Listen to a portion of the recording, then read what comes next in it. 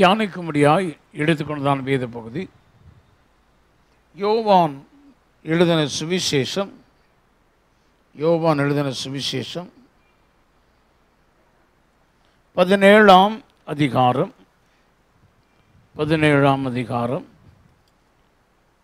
3ஆம் 4ஆம் வசனத்தை வாசிக்க அன்பாய் கேட்கிறேன். யாராவது ஒருத்தர் வாசிங்க. எடுத்தவங்க. ஒன்றான மெய் தேவனாகிய உம்மையும் நீர் அனுப்பினவராகிய இயேசு கிறிஸ்துவையும் அறிவதே நித்திய ஜீவன். பூமியிலே நான் உம்மை மகிமைப்படுத்தினேன்.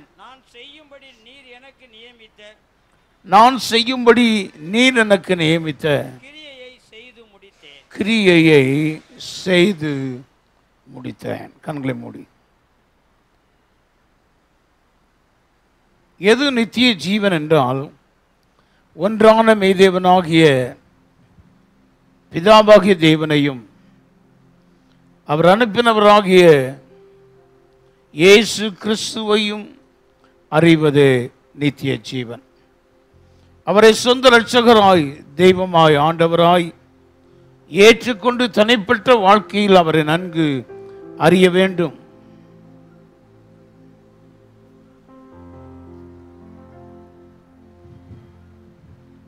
அதுதான் நித்திய ஜீவன். அடுத்தபடியாக ஆண்டவர் சொல்கிறது, பூமியிலே நான் உம்மை மகிமைப்படுத்தினேன். நீர் எனக்கு நியமித்த, நான் செய்யும்படி நீர் எனக்கு நியமித்த கிரியைகளை செய்து முடித்தேன். நம்முடைய வாழ்க்கை தேவனால் கொடுக்கப்பட்டது. தேவனிடத்திலிருந்து கிடைக்கப்பெற்ற ஒரு விசேஷித்த ஒரு வெகுமதி அல்லது ஒரு பரிசு. அதை அவருக்காக நாம் வாழ வேண்டும். அவ்விதமாய் வாழும்போது அவருடைய நாம மகிமைக்காக நாம் வாழ வேண்டும். நம்முடைய வாழ்க்கை அவரை மகிமைப்படுத்துவதாக இருக்க வேண்டும். நாம் யோசித்தாலும் சிந்தித்தாலும் பார்த்தாலும் செய்தாலும் நடந்தாலும் எங்க போனாலும் நம்முடைய வாழ்க்கை வாழும் விதங்கள் கர்த்தரை மகிமைப்படுத்துவதாக இருக்க வேண்டும். அது மட்டுமல்ல, அவர் சொல்லுகிறார், நீங்களும் நானும் செய்யும்படி அவர் நமக்கென்று நியமித்திருக்கிற கிரியைகளை நாம் செய்து முடிக்க வேண்டும். அதற்குத்தான் ஆயுசு நாட்களை கூட்டி கொடுத்து கொண்டே இருக்கிறார். ஒவ்வொரு நாளும் ஆண்டவர் நமக்கு ஆயுசு நாளை கூட்டி தருகிறார். நேற்று விட்டதை செய்வதற்காக அல்ல, நேற்று அனுபவிக்காததை இன்று முழுமையாய் அனுபவிப்பதற்காய் ஆயுசு நாட்கள் கூட்டி தரப்படவில்லை. நமக்கு கொடுக்கப்படுகிறதான வாழ்க்கை அவருக்காக வாழ்வதற்காக, அவரை மகிமைப்படுத்தும்படியாக, அவர் செய்யும்படி நமக்கு நியமித்த கிரியைகளை நாம் செய்து நிறைவேற்ற வேண்டும். அதை முடிக்காமல் நாம் செல்லக்கூடாது. அரைகுறையான ஒரு வாழ்க்கை வாழ்ந்து போகக்கூடாது. அவர் நாம் செய்யும்படி நமக்கு நியமித்த கிரியைகளை நாம் முழுமையாய் செய்து நிறைவேற்ற வேண்டும்.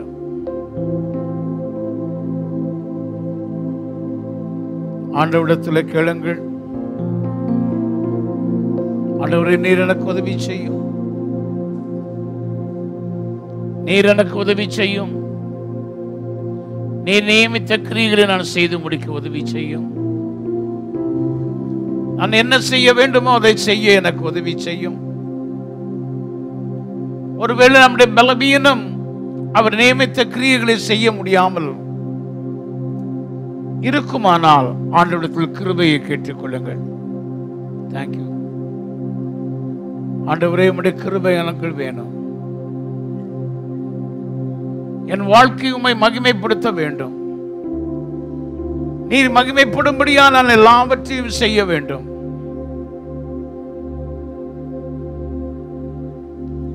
எனக்கென்று என்னை கொண்டு நியமித்த கிரியைகளை நான் செய்து முடிக்கக்கூடிய கிருபையை எனக்கு நீ தாரும் என்று கேளு.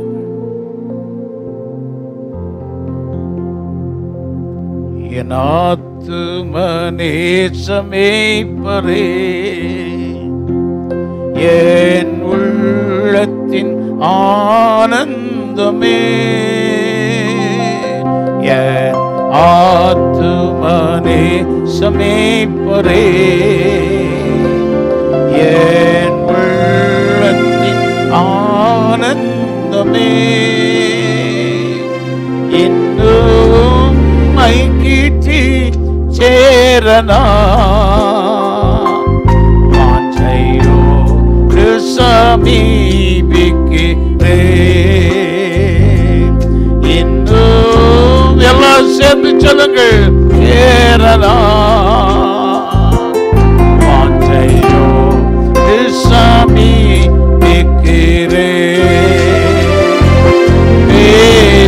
எல்லாரும் வாய்களை திறந்து பேசு, ஜெபம் செய்யும் போது ஆண்டவாம் பிரிய ஆனதை இப்போதும் செய்ய ஆயத்து.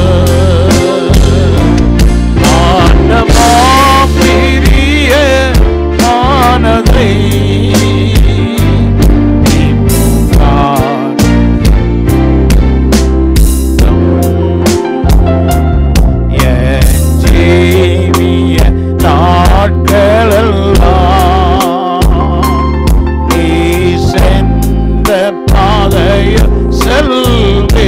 எல்லாரும் சொல்லுங்கள், என் ஜீவிய நாட்களெல்லாம் நீ சென்ற பாதையில் செல்வேன். சென்ற பாதையில் ஆசித்து தாரேன் எனதெல்லாம், ஆசித்து தாரேன் மீட்பரே வல்லமை தந்திடும், மீட்பரே வல்லமை ஆசித்து தாரேனே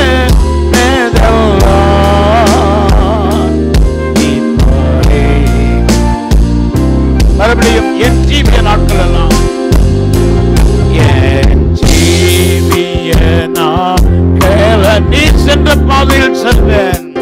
நீ சென்ற பாதையில் செல்வேன். மறுபடியும் என் ஜீவிய ஒரு அர்ப்பணிப்போடு கூட ஆண்டவரிடத்தில் ஒப்பு கொடுத்து ஜெபியுங்கள். என்னுடையதெல்லாம் ஆசித்து தாரேன், ஆசித்து தாரேனே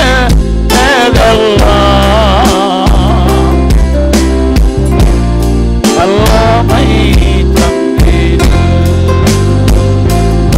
ஆசித்து தாரேனே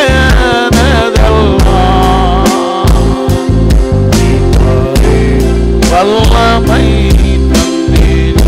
யாவரும் சேர்ந்து பேசு, பேசு, ஜெபம் செய்யும்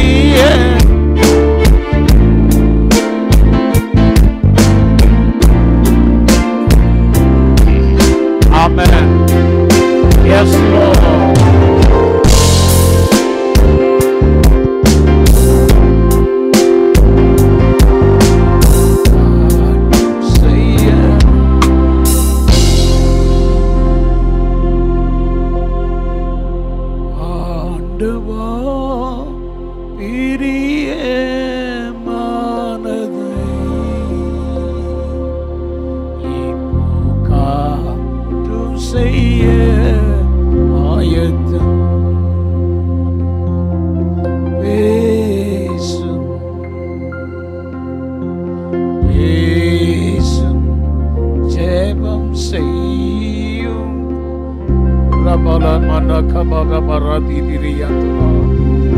Landara barabauriyantur mana shikala. Raduriya ladana karabala labauriya dana. Katum செய்ய ஆயத்தம் ஆண்டவா பிரிய ஆனதை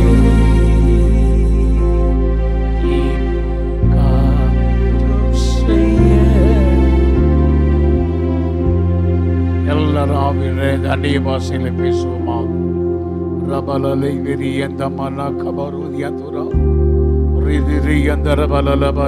ஆவியானவர் நம் நடுவிலே உலாவி கொண்டிருக்கிறார். ஆவியானவர் நம்மோடு கூட அவர் பேச விரும்புகிறார். நம்மை முழுவதுமாய் ஒப்பு கொடுத்து ஆவியில் நிறைந்து அந்நிய பாஷைகளை பேசுவோமாக. நமக்கு பக்தி விருத்தியை உண்டாக்கும்படி பேசுவோமாக. அந்நிய பாஷை பேசுகிறவன் தேவனோடு கூட அவன் பேசுகிறான். அவன் கர்த்தரோடு கூட பேசுகிறான். ஆவியானவரோடு கூட பேசுகிறான்.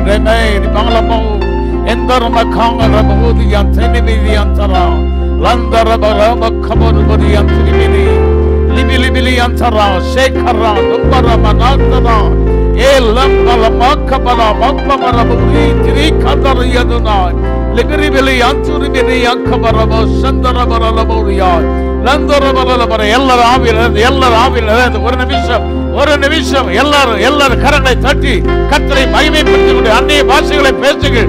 ஆவியில் நிறைந்து பேசணும். மாம்சீகத்தில் பேசக்கூடாது. ஆவியில் நிறைந்து ஆவியின் நிறைவோடு கூட பேசுவோமாக. ரபீரியாந்தரா லந்தரிமினி அக்கபரோ ஈபரமௌரி யந்தரமினியாய் ஏசந்தரப கபலலபரோதி யந்தரமனா ரிம்பரிபிலி யந்தரமினி கபரபலலபரபரா லந்தரபரலபோரியா ரிப கபரபோதி யந்தரமன யந்தரே ஏசகரபோரி யந்தரமரபோரி யந்தரமரா நீர் மகிமைப்படுவீராக. ரபரப கபலலபரோதியா நிராசை வாடுவீராக. ஒவ்வொருவர் மேல் வந்து இறங்கும்படி நான் ஜெபிக்கிறேன். ஒவ்வொருவர் மீது வந்து இறங்குவீராக. ஒவ்வொருவரை ஆட்கொள்வீராக. ஒவ்வொருவர் மீது வந்து இறங்கும்படி நான் ஜெபிக்கிறேன். உம்முடைய வல்லமை வெளிப்படட்டும் ஆண்டவரே. ஒவ்வொருடைய இருதயங்களை தட்டி எழுப்புவீராக. தூசியை உதறிவிட்டு எழுந்திரு. தூசியை தட்டிவிட்டு எழுந்திரு. வெடித்துக்கள் ரபமம கபரபௌதியா லிந்தரமினி கபரபௌ சமிர்மிரியந்தனே லக்கரபதயந்துரமனநாதியா. ஹல்லேலூயா ஹல்லேலூயா. பரிசுத்த பிதாவே, இந்த நல்ல நாளுக்காய் உம்மை துதிக்கிறோம். இந்த உயிர்த்தெழுந்த நாள் காலை வேளையிலும் கூட உம்முடைய சன்னிதானத்தில் உம்முடைய பிள்ளைகளாய் நாங்கள் ஒன்று கூட நீர் கிருபை செய்திருக்கிறீர். அதற்காக உம்மை துதிக்கிறோம்.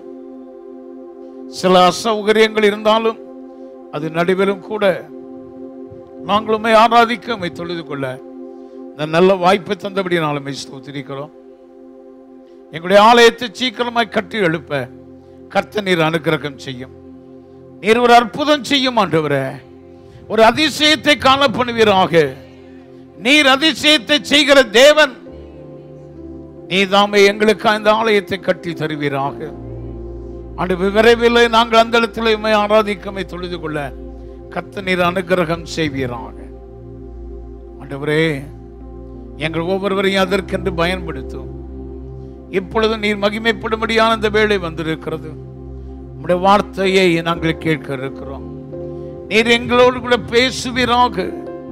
இந்த ஆராதனை இந்த இடத்தில் நடத்துவதற்கு உதவியாக இருக்கிறதான இந்த கல்லூரியை சேர்ந்த போர்ட் ஆஃப் டைரக்டர்ஸ், பிரின்சிபல் மற்றும் ஆண்டவரே இங்குள்ளதான ஆசிரியர்கள், மாணவர்கள், எல்லா அலுவலக ஊழியர்கள் எல்லாரையும் நீர் ஆசீர்வதியும். அவர்களை பயன்படுத்தும். இந்த கல்லூரியுடைய தேவைகள் எல்லாம் நீர் சந்திக்கும்படி நாங்கள் ஜெபிக்கிறோம். எங்கள் தேவனாகிய கர்த்தர் இந்த இடத்தை நீ தந்தபடினால் உமக்கு ஸ்தோத்திரம். கடந்த இரவில் ஆண்டவரே, எங்களுடைய ஊழியர்கள், உடன் ஊழியர்களும், எங்களுடைய சபையை சேர்ந்த அநேக வாலிப தம்பி தங்கச்சிகளும், பெரியவர்களும், ஆண்கள் நிறைய பேர் ஆண்டவரே இதற்காக உழைத்தார்கள். இந்த சாமியானா போடுகிறவர்கள் முதல் முறை போட்டு வழக்கமாய் போடுற இடத்தில் போட்டு திரும்பவும் இந்த இடத்தில் அதை பிரித்து எடுத்து போட வேண்டியதாயிற்று. பல சிரமங்கள் ஆண்டவரே. இந்த இடத்தை விட்டு 1:30 மணிக்குத்தான் அதிகாலையில் செல்ல வேண்டியது இருந்தது. மறுபடியும் அதிகாலை 5 மணிக்கு இங்கு வர வேண்டியது இருந்தது. இந்த எல்லாவற்றையும் உம்முடைய ஆராதனைக்கென்று இந்த இடத்தை ஆயத்தம் பண்ணின ஒவ்வொருவரையும் ஆண்டவரே, அவருடைய குடும்பங்களை நீர் ஆசீர்வதியும் ஆசீர்வதியும் ஆசீர்வதியும் ஆசீர்வதியும். ஆண்டவரே, அதற்கென்று உழைத்த பிரயாசப்பட்ட ஒவ்வொருவரையும் நீர் ஆசீர்வதி. இதற்காக கண் விழித்திருந்த ஒவ்வொருவரையும் ஆசீர்வதிப்பீராக. உம்முடைய நாம மகிமைக்கின்றவர்களை ஆசீர்வதிக்கிறோம். எல்லா துதியும் கனமும் மகிமையும் உமக்கே எடுக்கிறோம். இப்பொழுது நீர் பேச நாங்கள் கேட்கட்டும். இயேசு கிறிஸ்துவின் நாமத்தில் பிதாவே. எல்லாம் சேர்ந்து சொல்லுங்கள், ஆமென். யோவான் எழுதின சுவிசேஷம்.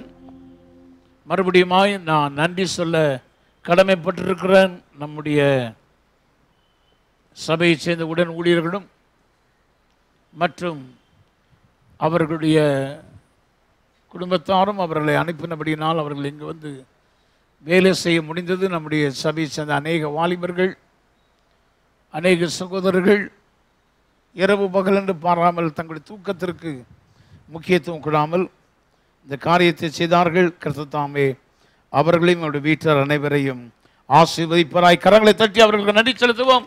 உங்கள் யாவருக்கும் நன்றி. இது உழைத்ததான இதற்காக பிரயாசப்பட்ட உங்கள் ஒவ்வொருவருக்கும் நன்றி தெரிவிக்கிறோம். தேங்க்யூ. ஒரு அனௌன்ஸ்மெண்ட் சொல்ல மறந்து விட்டேன். அதற்காக நீங்கள் ஆயத்தப்பட உங்கள் அன்பை கேட்கிறேன். ஒரு அனௌன்ஸ்மெண்ட். நம்முடைய பாஸ்டமா வந்து அவர்கள் சொல்லும்படி வாலிபர்கள் அவர்களிடத்தில் கேட்டுக்கொண்டார்கள். பாஸ்டமாவுக்கு ஒரு வாய்ப்பை அவர்கள் ஏற்படுத்துகிறார்கள். ஆகவே பாஸ்டமா அந்த காரியத்தை சொல்லுவார்கள். யாவருக்கும் இயேசு கிறிஸ்து நாமத்தினாலே என்னுடைய வாழ்த்துக்களை தெரிவித்துக் கொள்கிறேன். இந்த பகல் வேளையிலையும் உங்களோடு பேசுவதற்காக வாலிபர்கள் என்னை கேட்டுக்கொண்டார்கள். வாலிப சகோதரர்கள் யாவரும் சேர்ந்து நம்முடைய கட்டுமான பணிக்காக ஃபண்ட் ரைஸ் பண்ணுவதற்காக, பொருளாதார தேவைக்காக அவர்கள் ஒரு பிரியாணி சேல் வைக்கலாம் என்று சொல்லி யோசித்திருக்கிறார்கள். வருகிற ஞாயிற்றுக்கிழமையிலே அதை செய்ய இருக்கிறார்கள். ஒரு பார்சல் வந்து 200 ரூபாய். 200 ரூபாய் என்று சொல்லி நீங்கள் நினைக்க வேண்டாம். எல்லாம் கட்டுமான பணிக்கென்று போடப்படுகிறது. அதற்காக தான் அதை செய்கிறார்கள். ஒவ்வொரு பார்சலிலும் 50 கிராம் சிக்கன் பீஸ் 2 இருக்கும், ஒரு முட்டை இருக்கும், அதுக்கப்புறம் வெங்காய பச்சடியும் கிரேவியும் உங்களுக்கு கொடுக்கப்படும். தாராளமாக ஒரு நபர் சாப்பிடுவதற்குரிய பிரியாணி அதில் இருக்கும். அதனால் வாலிபர்களை உற்சாகப்படுத்தி நீங்கள் அதை வாங்கும்படி உங்கள் அன்பாய் வேண்டுகிறேன். அதற்கென்று இன்றே நீங்கள் ஆராதனை முடிந்தவுடனே கவுண்டர் போட்டு தம்பிமார் அங்கே உட்காந்துருப்பாங்க. நீங்கள் உங்கள் பேரையும் கொடுத்து கையில் காசு இருந்தால் காசையும் கொடுத்துருங்க. உங்கள் ஒவ்வொரு குடும்பத்திற்கும் எத்தனை பார்சல் வேணும் என்பதை தெளிவாக சொல்லிவிட்டு போங்க. நீங்கள் சொல்கிறத வைத்து தான் அவர்கள் ஆயத்தம் பண்ணி அடுத்த வாரத்தில் கொண்டு வருவார்கள். சொல்லாமல் போய்விட்டு அடுத்த வாரம் வந்து நீங்கள் தருவீங்கன்ட்டு தான் நாங்கள் வீட்டில் சமைக்கலைன்னு சொல்லி யாரும் குறை சொல்லக்கூடாது. ஆகவே இன்றே நீங்கள் அதை சொல்லிவிட்டு அதற்குரிய பணத்தை கொடுத்து விட்டு செல்லும்படி உங்களை அன்போடு வேண்டுகிறேன். கர்த்தர் உங்களை ஒவ்வொருவரையும் ஆசீர்வதிப்பாராக. பேரில் இருக்கு எங்கே உட்காந்துருக்காங்க?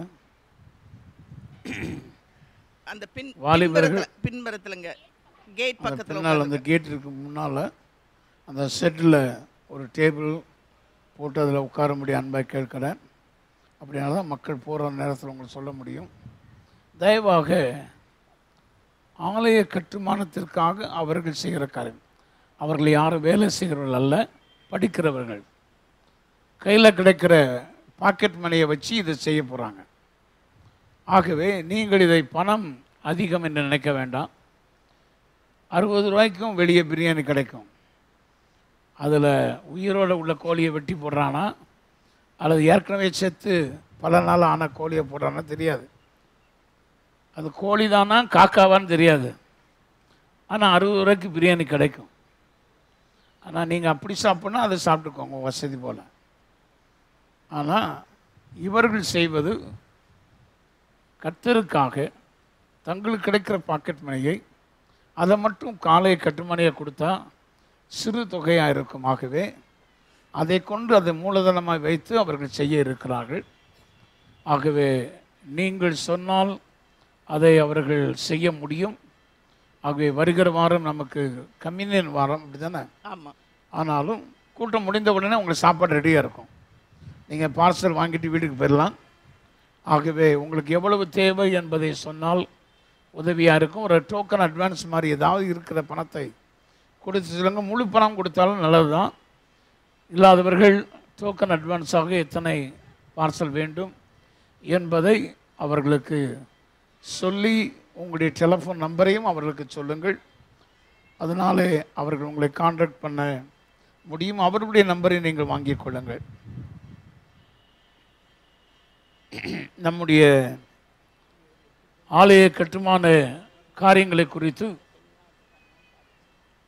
பல இன்ஜினியர்கள், பல கான்ட்ராக்டர்கள் அவரிடத்திலே நாம் அவைகளை குறித்து வினவி கேட்டிருக்கிறோம்.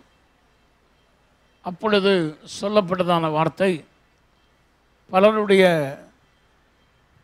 கொட்டேஷன் வந்தாலும் நம்முடைய தேவைக்கு ஏற்ப இசைந்து போகிறவர்கள் நமக்கு தேவை.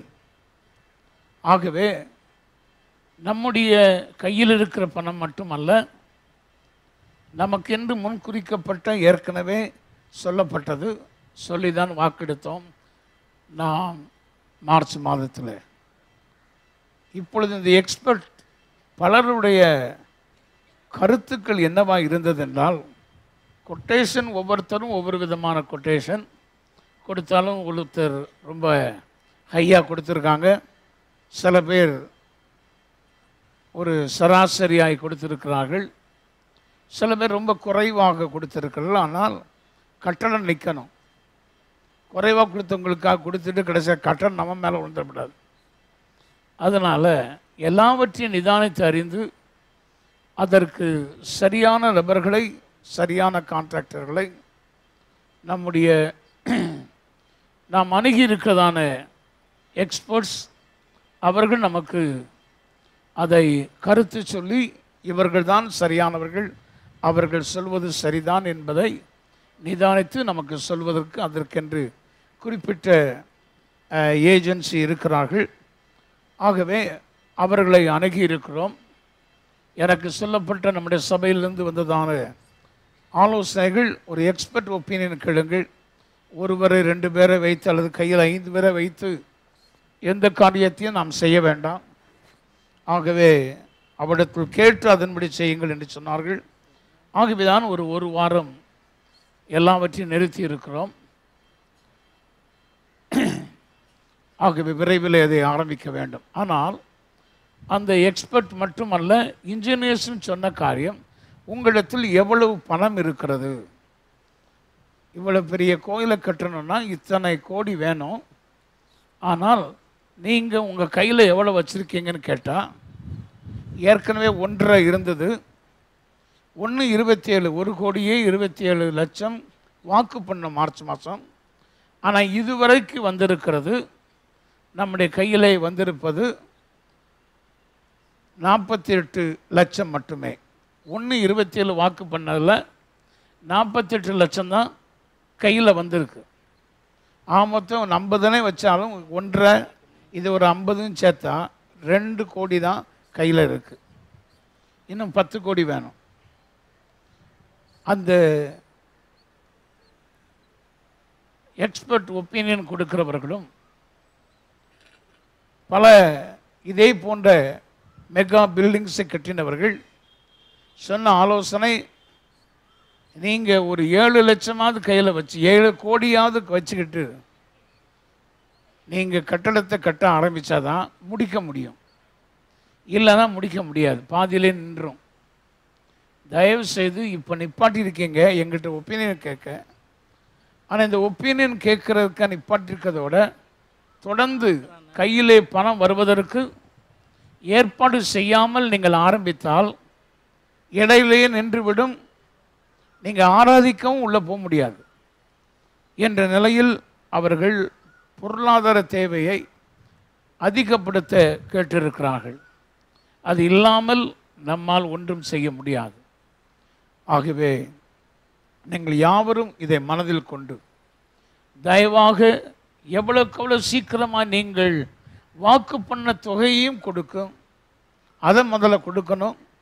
அதுக்கப்புறமா இன்னும் உங்களால் இயன்றதை செய்ய கொடுக்க உங்களை நான் உற்சாகப்படுத்துகிறேன். அப்படியானால் மட்டுமே நாம் செய்ய முடியும். நானும் கொடுக்குறேன், உங்களை மட்டும் கொடுக்க சொல்லலை, நானும் கொடுக்குறேன், என் வீட்டார் அனைவரும் கொடுக்கிறார்கள். ஆகவே நாங்களும் உங்களோடு கூட சேர்ந்து, இது யாருக்கோ செய்வதல்ல, கர்த்தருக்கு கட்டும் அரண்மனை. ஆமென், அல்லேலூயா. ஆகவே தயவாக எல்லாரும் சேர்ந்து இதை செய்ய வேண்டும். இது வாக்கெடுப்பு நடத்தி மட்டும் முடியாது, நம்முடைய மனதிலிருந்து தாராளமாய் கொடுக்க முன்வர வேண்டும்.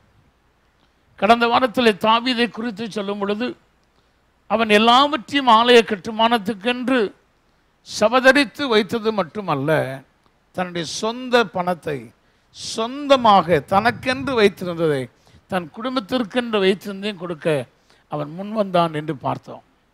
அதுபோல் நீங்களும் நானும் அதை செய்ய வேண்டும். கர்த்தர் அதைத்தான் நம்மிடத்தில் எதிர்பார்க்கிறான். ஆகவே தான் அவனை பார்த்து சொன்ன, அவனை என் இருதயத்துக்கு ஏற்றவனாய் கண்டு கொண்டேன் என்று. நம்மையும் தேவன் அமிதமாய் சாட்சி சொல்லணும். கூடிய விரைவிலே நான் என்னிடத்தில் ஆலோசனை சொல்லப்பட்டது சபையிலிருந்து. அது என்னவென்று சொன்னால், பாஸ்டர் கோல்டு ஆஃபரிங் எடுங்க.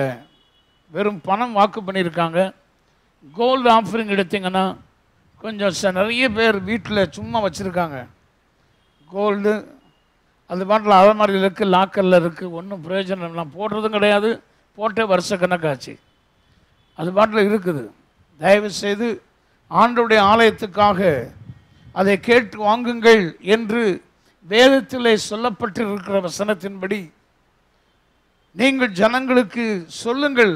அவங்க நம்மெல்லாம் நகை போடாத ஆட்கள், அதனால் நீங்கள் அதெல்லாம் வாங்க மாட்டீங்கன்னு நினச்சிக்கிட்டு இருப்பாங்க. இப்போ உங்களுக்கு போடுறதுக்கு, உங்கள் மனைவிக்கு போடுறதுக்கு இல்லை, கர்த்தருடைய ஆலயத்துக்காக. தயவாக விரைவில் நான் அதை குறித்து உங்களுக்கு சொல்லுவேன். இன்றைக்கி அட்வான்ஸாக சொல்கிறேன். அதற்காக ஆயத்தப்படுங்கள். வீட்டில் உட்காந்து பேசுங்க, குடும்பத்தில் உள்ளவங்க பேசுங்க. பேசி விரைவில் கோல்டு ஆஃபரிங் எடுக்க நான் எப்படியும் ஒரு 2 வீக்ஸ் டைம் கொடுப்பேன் உங்களுக்கு. அதை கொடுக்கும் பொழுது அதை நீங்கள் செய்ய உங்களை அன்பாய் நினைப்பூட்டுக்கிறேன். எத்தனை பேர் அதுக்கு ஆமேனடி சொல்ல முடியும்? நல்ல கைவித்து ஆமேன்னு சொல்லுங்கள். கர்த்தர் உங்களுடைய விருப்பத்தின்படியே விசுவாசத்தின்படியே ஆக பண்ணுவாராக. ஆமென். யோவான் சுவிசேஷம் 17ஆம் அதிகாரம் 4ஆம் வசனம். பூமியிலே நான் உம்மை மகிமைப்படுத்தினேன், நான் செய்யும்படி நீர் எனக்கு நியமித்த கிரியையை செய்து முடித்தேன். அன்பான தேவனுடைய பிள்ளைகளே, நாம் எல்லாரும் ஞானம் உள்ளவர்கள், புத்தி உள்ளவர்கள், திறமசாலிகள், சாதுரியமுடையவர்கள், படித்தவர்கள், ஒருவேளை படியாதவர்களாக இருந்தாலும் சிறந்த சிந்திக்கக்கூடிய திறன் உடையவர்கள், நல்ல திறமைகள், சாதுரியங்கள், ஆற்றல், இன்னுமாக சாதிக்கும் திறன், பக்தியின் செயல்கள் ஆகிய இவற்றை நாம் ஒவ்வொருவரும் பெற்றிருக்கிறோம். அவைகளை சரியான விதத்தில் பயன்படுத்தி நாம் ஆண்டவருக்காக அரிய பெரிய காரியங்களை சாதிக்க நம்மால் முடியும். ஆமென். ஆகவே தேவன் தந்திருக்கிற ஞானத்தை கொண்டு, அறிவை கொண்டு, சாதுரியத்தை, திறமையை கொண்டு, படிப்பை கொண்டு, தேவன் நமக்கு தந்திருக்கிற அனைத்து காரியங்களையும் பயன்படுத்தி சரியான விதத்தில் அதை உபயோகித்து நம்மால் யாரும் யோசித்து பார்க்காத அரிய பெரிய காரியங்களை நாம் கர்த்தருக்கென்று, கர்த்தருடைய மகிமைக்கென்று நம்மால் செய்ய முடியும். ஆனால் தேவன் அவைகளை விட நாம் நம்முடைய தேவன் தந்த ஞானம், திறமை, சாதுரியம், ஆற்றல் இவைகளை பயன்படுத்தி ஆண்டவருடைய நாம மகிமைக்காக நாம் அரிய பெரிய காரியங்களை செய்வதை விட நம்முடைய தனிப்பட்ட வாழ்க்கையில் எப்படி இருக்கிறோம் என்பதை அதிகமாய் அவர் கவனிக்கிறார். நாம் எவ்விதமாய் செயல்படுகிறோம், எதை அரிய பெரிய சாதனைகளை சாதிக்கிறோம் என்பதல்ல கர்த்தருடைய பார்வை. கர்த்தருடைய பார்வை இதெல்லாம் நீ செய்கிறாயே, ஆனால் உன்னுடைய தனிப்பட்ட வாழ்க்கையில் நீ எப்படி இருக்கிறாய்? நீ என்னுடைய மகிமைக்கென்று எத்தனையோ காரியங்களை நீ செய்கிறாய். உன்னை வருத்தியும் நீ தியாகம் பண்ணியும் எனக்காக எவ்வளவோ செய்கிறாய். அதை நான் கவனிக்கிறேன், கவனியாமல் இல்லை. ஆனால் அதை விட எனக்கு எது முக்கியம் என்று சொன்னால், உன்னுடைய தனிப்பட்ட வாழ்க்கை என்னை மகிமைப்படுத்தும் விதமாய் இருக்கிறதா என்பதையே ஆண்டவர் கவனித்து பார்க்கிறார். தேவன் நம்முடைய அனுதின வாழ்க்கை மூலமாக அவருடைய நாமத்தை மகிமைப்படுத்தவே அவர் விரும்புகிறார். ஹல்லேலூயா. ஆண்டவர் நம்முடைய தனிப்பட்ட வாழ்வின் மூலமாய், நாம் செயல்படும் விதங்களின் மூலமாய், நாம் வாழும் விதங்களின் மூலமாய், அதன் மூலமாகவே கர்த்தர் தம்முடைய நாமத்தை, தம்முடைய மகிமையை அவர் வெளிப்படுத்த, அவர் பார்க்க அவர் விரும்புகிறார்.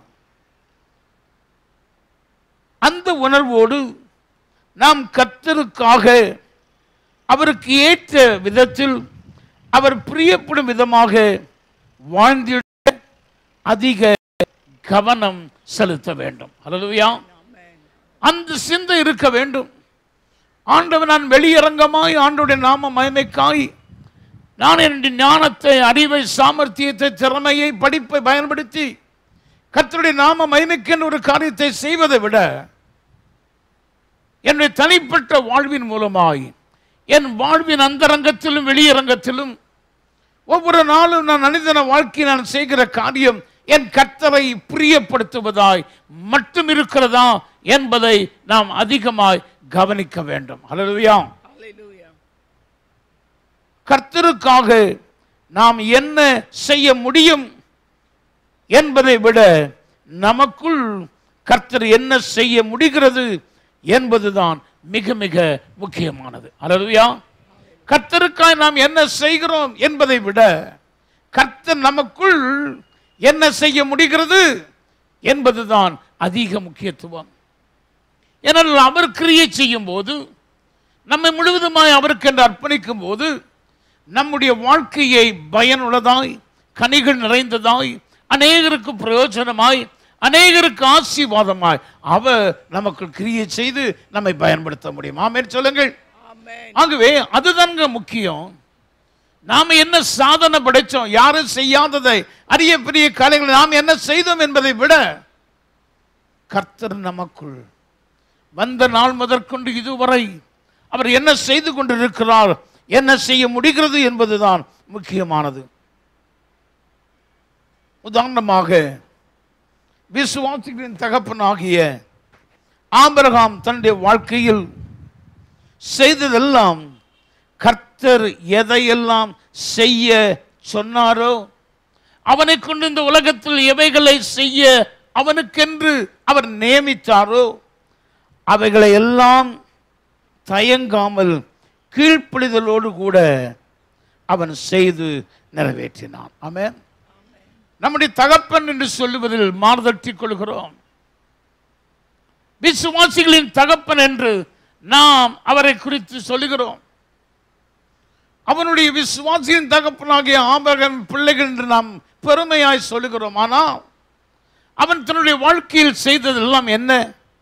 அவன் தன்னுடைய வாழ்க்கையில் செய்ததெல்லாம், கர்த்தர் எதையெல்லாம் அவன் செய்யும்படி அவர் சொன்னாரோ, எதையெல்லாம் அவர் செய்ய வேண்டும் என்று தேவனுடைய வாழ்க்கையில் நியமித்தாரோ, எவையெல்லாம் அவர் செய்ய நிறைவேற்ற வேண்டும் என்று கர்த்தர் சொன்னாரோ, அதற்கு கீழ்ப்படிந்து தயக்கமே இல்லாமல் அதை முற்றுமுடிய கர்த்தர் சொன்ன பிரகாரமாகவே, அவர் எதிர்பார்த்த பிரகாரமாகவே தன்னுடைய வாழ்க்கையில் அவர் செய்து நிறைவேற்றினார்.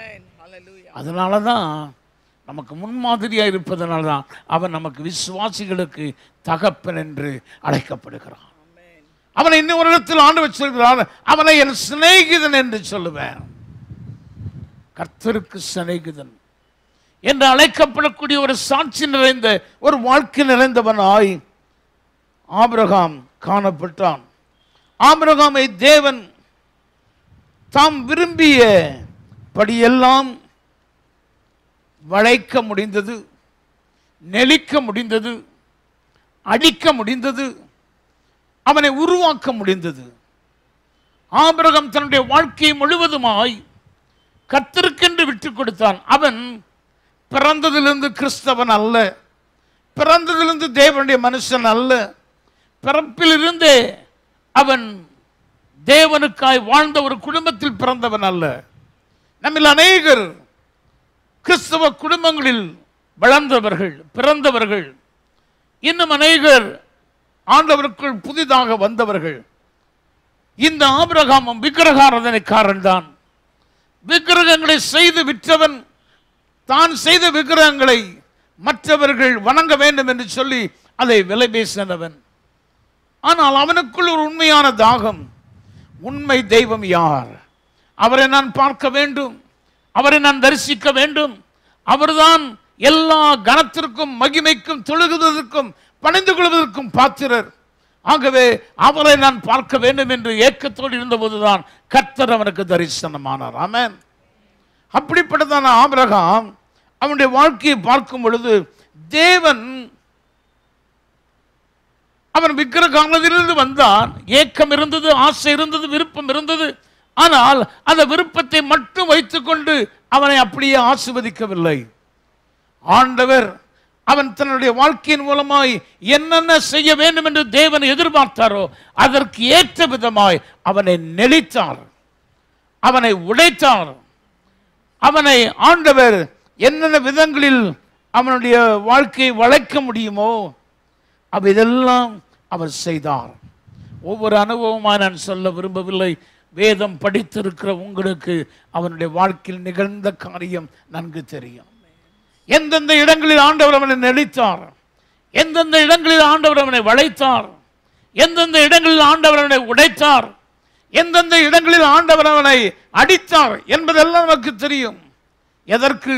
அவனை உருவாக்குவதற்கு. அல்லேலூயா.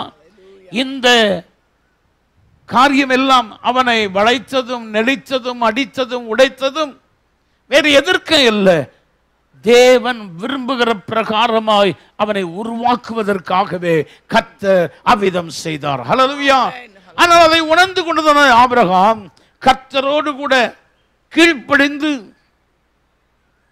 தாழ்மையோடு கூட உண்மை அர்ப்பணிப்போடு கூட விசுவாசத்தோடு கூட முன்மாதிரியாய் தன்னுடைய வாழ்க்கையின் மூலமாய் கர்த்தரை மட்டுமே கனப்படுத்துகிறவனாய் காணப்பட்டான். வேறு எவரையும் பிரியப்படுத்தியவன் வாழ விரும்பவில்லை. வேறு யாருக்கும் தான் முக்கியமாய் இருக்கிறேனா இல்லையா அது முக்கியமாய் தெரியவில்லை.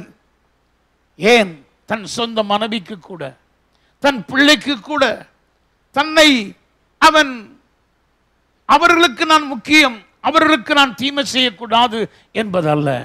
அவன் செய்தது எல்லாவற்றையும் பார்க்கும் பொழுது அவன் எது கர்த்தர் சொல்லுகிறார், எது கர்த்தரை எதிர்பார்க்கிறார், எப்படிப்பட்ட காரியத்தை ஆண்டவர் என் வாழ்வின் மூலமாக செய்ய விரும்புகிறார் அதை நான் தடையில்லாமல் தயங்காமல் செய்வேன் என்று அப்படிப்பட்டதான ஒரு வாழ்க்கை முறை, கர்த்தரை மட்டுமே சார்ந்து வாழ்கின்ற ஒரு வாழ்க்கை முறையை அவன் வாழ்ந்து காண்பித்தான். எந்த ஒரு காரியத்திலும் எந்த ஒரு மனிதனுக்கும் முக்கியத்துவம் இல்லை. அவன் வாழ்க்கையில் கர்த்தர் சொல்ல போனா போயிட்டான். தகப்பன் வீட்டை விட்டுரு, எண்ணத்தை விட்டுரு, ஊரை விட்டுரு, ரைட், எண்ணத்தையும் ஜனத்தையும் விடுறான். ஒவ்வொரு இடங்களிலும் பார்க்கும் பொழுது இது உனக்கு வேணாம், அது உனக்கு வேணாம், இது வேண்டாம், இதை விட்டு விலகு, இதை விட்டு போ, இது உனக்கு தேவையில்லை, நான் உன் கூட இருந்து உன்னை ஆசீர்வதிப்பேன், நான் உன்னை ஆசீர்வதிக்கவே ஆசீர்வதித்து உன் பேரை பெருமைப்படுத்துவேன், உன்னை பெருகவே பெருக பண்ணுவேன். அதனால உனக்கு எது இருக்கோ இல்லையோ நான் உன்னை ஆசீர்வதிக்க முடியும்.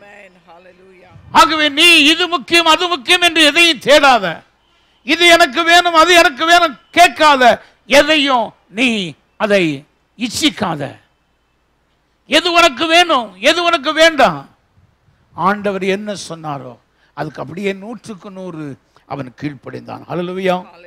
அப்படிப்பட்டதான குணாதிசயமுடைய அவனை கர்த்தர் பெரிய ஒரு தேவ மனிதனாய் அன்றைக்கு மட்டுமல்ல இன்று வரையிலும் இத்தனை ஆண்டுகளாய் கர்த்தர் அவனை தியானிக்கும்படி அவர் செய்திருக்கிறார். ஹல்லேலூயா. அவனை குறித்த வார்த்தைகளை எழுதி வைத்திருக்கிறார். ஏன்? ஒரு பெரிய தேவ மனிதனாய். காரணம், அவர் எந்த ஒரு சந்தர்ப்பத்திலும் தன்னை மற்றவர்களுக்கு பிரியப்படுத்தி இணங்கி இசைந்து போக விரும்பவில்லை.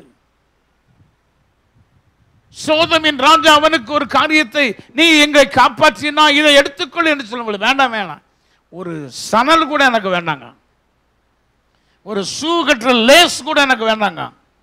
ஏன்? என்னை ஆசீர்வதிக்கிற கர்த்தர். நாளைக்கு நீங்க தான் சோதமின் ராஜா தான் இன்னைக்கு ஆபிரகாமை பெரியவன் ஆக்கினேன்னு சொல்லி ஒரு வார்த்தை வந்துடக்கூடாது. எந்த ஒரு மனிதனுடைய வாயிலிருந்தும் ஆபிரகாம் இன்னைக்கு இப்படி இருக்கான்னு சொன்னா என்னைய வச்சுங்க. இன்னைக்கு நிறைய பேர் இங்க இருக்கிறோம், நிறைய பேரை பார்த்து சொல்றோம் இவனார் இப்படி இருக்காங்கன்னா காரணம் அது என்னைய வச்சு. அந்த பேரெடுக்க இந்த ஆபிரகாம் விரும்பவே இல்லை. கர்த்தருக்கு பயந்து வாழ்ந்தான், கர்த்தரை அதிகமாக நேசித்தான். கர்த்தருக்கும் அவருக்கு இடையில் வேறு எந்த அன்பும் பாசமும் இருக்க அவன் விடவே இல்லை. சொந்த மனைவி சொந்த பிள்ளை தனக்கென்று இருந்த தாய் தகப்பன் தங்களை பெற்ற ஒருத்தரும் வேணாம், எனக்கு ஆண்டவர் வேணும். ஹல்லேலூயா. அதுதாங்க உண்மையான ஆவிக்குரிய வாழ்க்கை. எனக்கு ஆண்டவர் மட்டும் போதும், நான் அவரை மட்டும் சார்ந்து ஜீவிப்பேன், எனக்கு அவர் போதுமானவர். ஆமென். நம்ம என்ன சொல்றோம்? பாட்டு படிக்கிறோம், அவர் எந்த சங்கீதம் ஆனவர், அவர் என்னும் கோட்டையுமாம், அப்புறம் என்ன செய்றோம்? அவர் எனக்கு எல்லா விதத்திலும் போதுமானவர். பாட்டு படிக்க மட்டும்தான் போதுமானவர். மற்ற நேரங்களில் தேவன் எதிர்பார்க்கிற காரியம், தேவனை அறிந்திருக்கிற நீங்களும் நானும் நம்முடைய அன்பையும் பாசத்தையும் வேறு ஒருவர் மேல் பொழியாமல் அதை முழுவதுமாய் 100க்கு 100 கர்த்தருக்கென்று திருப்ப வேண்டும், கர்த்தருக்கு நேராக்க வேண்டும். கர்த்தருக்கும் நமக்கும் இடையில் வேறு எவரும் வரக்கூடாது. அப்படிப்பட்டதான ஒரு நிலைமை, ஒரு சுபாவம் நமக்குள் வளர வேண்டும். தேவன் ஆபிரகாமின் கீழ்ப்படிதலும் உயர்ந்த மனப்பான்மையினாலும் நல்ல சுபாவ நிலைகளின் நிமித்தமாகவும் பண்புகளினாலும் கர்த்தர் அவன் வாழ்ந்த காலத்தில் அவர் மகிமைப்பட்டார். ஆபிரகாமின் வாழ்க்கையின் மூலமாய் கர்த்தர் மகிமைப்பட்டதை இன்றைக்கு நாம் தியானிக்கும் போது கூட கர்த்தருடைய நாமம் அவன் மூலமாய் மகிமைப்படுகிறது இன்றைக்கு நாம் பார்க்க முடிகிறது. அந்த அளவில் கர்த்தர் அவனிலே மகிமைப்பட அவன் தன்னை ஒப்பு கொடுத்திருந்தான். எல்லாம் இதுவா அதுவா எதுவா எதையுமே சொன்னா கூட நம்ம மனசுல எது நினைச்சாலும் இதுல விட்டு கொடுத்தான், இதை விட்டு விலகினானா, இதை பண்ணாதுந்தானா, அவனுடைய அன்பு யாருக்கு இருந்தது, எப்படி இருந்தது, எல்லாத்துக்கும் ஓகே ஓகே ஓகே ஓகே. கர்த்தரை தவிர வேற எதற்கும் முக்கியத்துவம் அல்ல.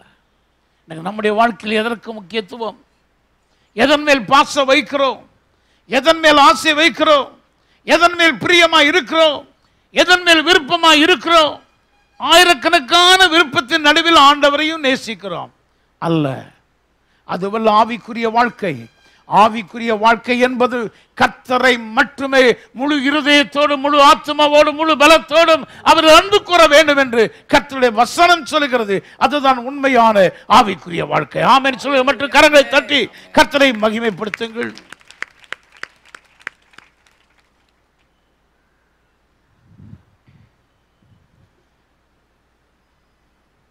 நம்முடைய கீழ்ப்படிதலினாலும் உயர்ந்த செயல்களினாலும் நம்முடைய பாசத்தினாலும் நம்முடைய பண்புகளினாலும் நாம் வாழும் முறைகளினாலும் கர்த்தரின் நாமம் இந்த பூமியிலே மகிமைப்பட வேண்டும். அதைத்தான் தேவன் நமக்கென்று நியமித்திருக்கிறார். இந்த உலகத்தில் வேற எதுவுமே அல்ல. கர்த்தர் நம்மிடத்தில் நியமித்திருக்கிற காரியம் நம்முடைய பண்புகளினாலும் நம்முடைய செயல்களினாலும் நம்முடைய வார்த்தைகளினாலும் நம்முடைய இருக்கிற இடத்தில் உள்ள சூழ்நிலையின் நடுவிலும் நீங்களும் நானும் கர்த்தருடைய நாமத்தை மகிமைப்படுத்த வேண்டும். நாம் செய்கிற ஒவ்வொன்றிலும் கர்த்தருடைய நாமம் மகிமைப்படணும். நம்முடைய அன்பு வெளிப்படுதான், அதில் கர்த்தருடைய நாமம் மகிமைப்படணும். நம்முடைய வார்த்தை மற்றவர்களுக்கு ஆறுதலாக இருக்கிறது, அது கர்த்தருடைய மகிமை வெளிப்படுத்த வேண்டும். நாம் செயல்படுகிற விதங்கள் 4 பேருக்கு உதவியாக இருக்கிறது, அது கர்த்தருடைய நாமம் மகிமைப்பட வேண்டும். நாம் செய்கிற காரியங்கள் எந்த விதத்திலாவது கர்த்தருக்கு மகிமையை கொண்டு வருகிறதா இருக்க வேண்டும். ஆகவேதான் கொலோசியர் 3ஆம் அதிகாரத்தில் எழுதும் பொழுது பவுல் அப்போஸ்தலன் சொல்கிறார், நீங்கள் எதை செய்தாலும் அதை கர்த்தருக்கென்று மனப்பூர்வமாய் செய்யுங்கள். ஆமென். கர்த்தருக்காக செய்யணும், எந்த விதத்து காரியத்தை மனுஷருக்காய் அல்ல. அதுதான் கர்த்தர் நம்மளே நியமித்திருக்கிற காரியங்களாகும். இந்த பூமியில் நாம் மகிமைப்படும்படியாக ஆண்டவர் நமக்கு உண்டு பண்ணி வைத்திருக்கிற காரியம் அது. ஆக நம்முடைய செயல்கள், நம்முடைய பண்புகள், நம்முடைய கீழ்ப்படிதல், நம்முடைய உயர்ந்த செயல்களும் நம்முடைய சிந்தைகளும் நாம் வாழும் முறைகளின் மூலமாய் கர்த்தருடைய நாமம் மகிமைப்பட வேண்டும். பிலிப்பியர் 4ஆம் அதிகாரம் 8ஆம் 9ஆம் வசனத்தை வாசிங்க. பிலிப்பியர் 4ஆம் அதிகாரம் 8ஆம் 9ஆம் வசனங்கள். கடைசியாக சகோதரரே, உண்மை உள்ளவைகள் எவைகளோ, ஒழுக்கம் உள்ளவைகள் எவைகளோ, நீதி உள்ளவைகள் எவைகளோ, எல்லாரும் எடுத்துக்கொள்ளுங்கள். Philippians chapter 4 verse 8 and 9. எப்படி இருக்கணும்? இந்த உலகத்தில் பூமியில் வாழ்கிற காலங்களில் நாம் எப்படி இருக்க வேண்டும்? நல்ல வாசிக்க, திரும்ப வாசிக்க. கடைசியாக சகோதரரே, உண்மை உள்ளவைகள் எவைகளோ, உண்மை உள்ளவைகள் எவைகளோ, ஒழுக்கம் உள்ளவைகள் எவைகளோ, ஒழுக்கம் உள்ளவைகள் எவைகளோ, நீதி உள்ளவைகள் எவைகளோ, நீதி உள்ளவைகள் எவைகளோ, கற்புள்ளவைகள் எவைகளோ, கற்புள்ளவைகள் எவைகளோ, அன்புள்ளவைகள் எவைகளோ, அன்புள்ளவைகள் எவைகளோ, நற்கீர்த்தி உள்ளவைகள் எவைகளோ, நற்கீர்த்தி உள்ளவைகள் எவைகளோ, புண்ணியம் எதுவோ, புண்ணியம் எதுவோ, புகழ் எதுவோ, புகழ் எதுவோ, அவைகளையே சிந்தித்துக் கொண்டிருங்கள். அவைகளையே சிந்தித்துக் கொண்டிருங்கள். நீங்கள் என்னிடத்தில் கற்றும், நீங்கள் என்னிடத்தில் கற்றும், அடைந்தும், அடைந்தும், கேட்டும் கண்டும் இருக்கிற, கேட்டும் கண்டும் இருக்கிற இவைகளே எவைகளோ, இவைகள் எவைகளோ, அவைகளையே செய்யுங்கள். போதும். என்ன செய்யணுமா? நாம கண்டதும் கேட்டதும் வாசித்ததும் கேள்விப்பட்டதும் அவரை குறித்து எப்படி கேள்விப்படுகிறோமோ அவைகளையே நாம் சிந்திக்கணும், செயல்படணும். நம்முடைய வாழ்க்கையில் அஜெண்டா கர்த்தரை மகிமைப்படுத்துவதாக இருக்கணும். அது ஒன்று மட்டுமே நம்முடைய அஜெண்டாவாக இருக்கணும். நீங்கள் எதுக்காக வாழ்கிறீங்கன்னா, என் பிள்ளைகளை கல்யாணம் கட்டி கொடுக்கணும், என் பிள்ளை பேர பேத்திகளை பார்க்கணும், அவங்க சந்தோஷமாக இருக்கிற நான் பார்க்கணும். இதுக்கு இல்லை. கர்த்தர் தந்த வாழ்க்கை, கர்த்தர் நம்ம ஒவ்வொருவருக்கும் வாழ்வை கொடுத்திருக்க அந்த வாழ்க்கை கர்த்தரை மகிமைப்படுத்துவதற்காக மட்டுமே அன்றி வேறு எதற்கும் அல்ல என்பதை வேதம் தெளிவாய் சொல்கிறது. ஆகவே எவைகளை எல்லாம் நாம் சிந்திக்க வேண்டும் என்றால் இங்கு அட்டவணைப்படுத்தியிருக்கிறது. 8ஆம் 9ஆம் வசனத்தில் 10ஆம் வசனத்திலும். என்னை கேட்கிற அன்பான தேவனுடைய பிள்ளைகளே, அடுத்தபடியாக இந்த பூமியில் நாம் பாவிகளாக பார்க்கப்படாமல், எப்படி நாம யாரு? எல்லாரும் பாவம் செய்து தேவ மகிமை அற்றவர்கள். ஆனால் நீங்களும் நானும் இந்த உலகத்தில் எப்பவுமே பாவிகளாக பார்க்கப்படாதபடிக்கு பரிசுத்தமான தேவனுடைய பிள்ளைகளாக பார்க்கப்படுவதற்காக நம்முடைய தேவனாகிய கர்த்தர் நமக்காக தம்முடைய ஜீவனை கல்வாரி சிலுவையிலே அவர் தந்தார். ஆமென். ஆமென்.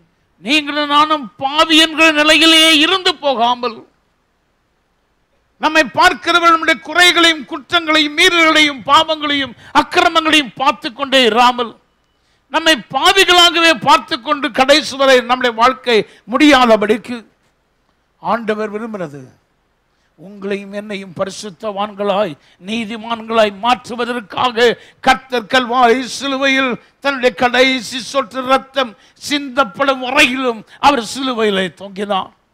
தம்முடைய ஜீவனை அவர் நமக்காக கொடுத்தார். அதை நாம் உணர்ந்தவர்களாக, நமக்காக தம்முடைய ஜீவனை தந்தாரே, அதை உணர்ந்தவர்களாக நீங்களும் நானும் பரிசுத்தமான தேவனுடைய பிள்ளைகளாக வாழ்ந்து காட்டவே கர்த்தர் நமக்கு ஆயுசு நாட்களை கூட்டி கொடுத்திருக்கிறார். எத்தனை பேர் ஆமென் சொல்ல முடியும்? கர்த்தர் ஆயுசு நாட்களை இன்னைக்கு கூட்டி கொடுத்திருக்கிறார். நேற்று இரவில் தூங்க போனவர்கள் அநேகர் இன்று காலையில் விழிக்கவில்லை.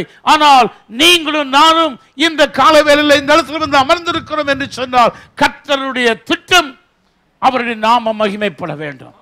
நம்முடைய வாழ்க்கையின் மூலமாய் நாம் பாவிகளாகவே இருந்து விடக்கூடாது. நாம் பரிசுத்தவான்கள் என்று அழைக்கப்படுவதற்காக கல்வாரி சிலுவையில் நமக்காக அவர் ரத்தம் சிந்தினார். ஆமென். ஆகவே நீங்களும் நானும் அதை உணர்ந்தவர்களாக தேவனுடைய பிள்ளைகளாய் பரிசுத்த ஜீவியம் செய்து அவருக்காக வாழ்ந்து காட்ட வேண்டும்.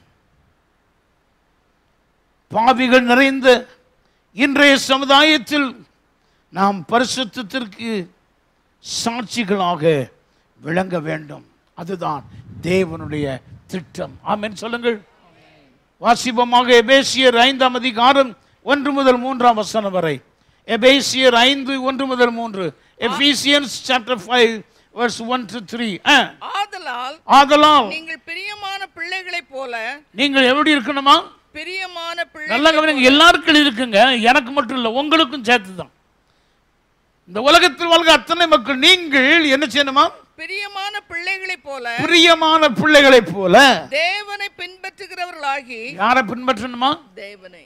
நம்முடைய வாழ்க்கை நாட்களில் தேவனை பின்பற்றுவர்களாகி கிறிஸ்து நமக்காக, நல்ல கவனிங்க, கிறிஸ்து நமக்காக தம்மை தேவனுக்கு சுகந்த வாசனையான, தம்மை தேவனுக்கு பிதாவாகிய தேவனுக்கு சுகந்த வாசனையான காணிக்கையாகவும் பலியாகவும் ஒப்பு கொடுத்து நம்மில் அன்பு கூர்ந்தது போல நீங்களும் நாமும் அன்பிலே நடந்து கொள்ளுங்கள். அன்பாக நடந்து கொள்ள வேண்டும்.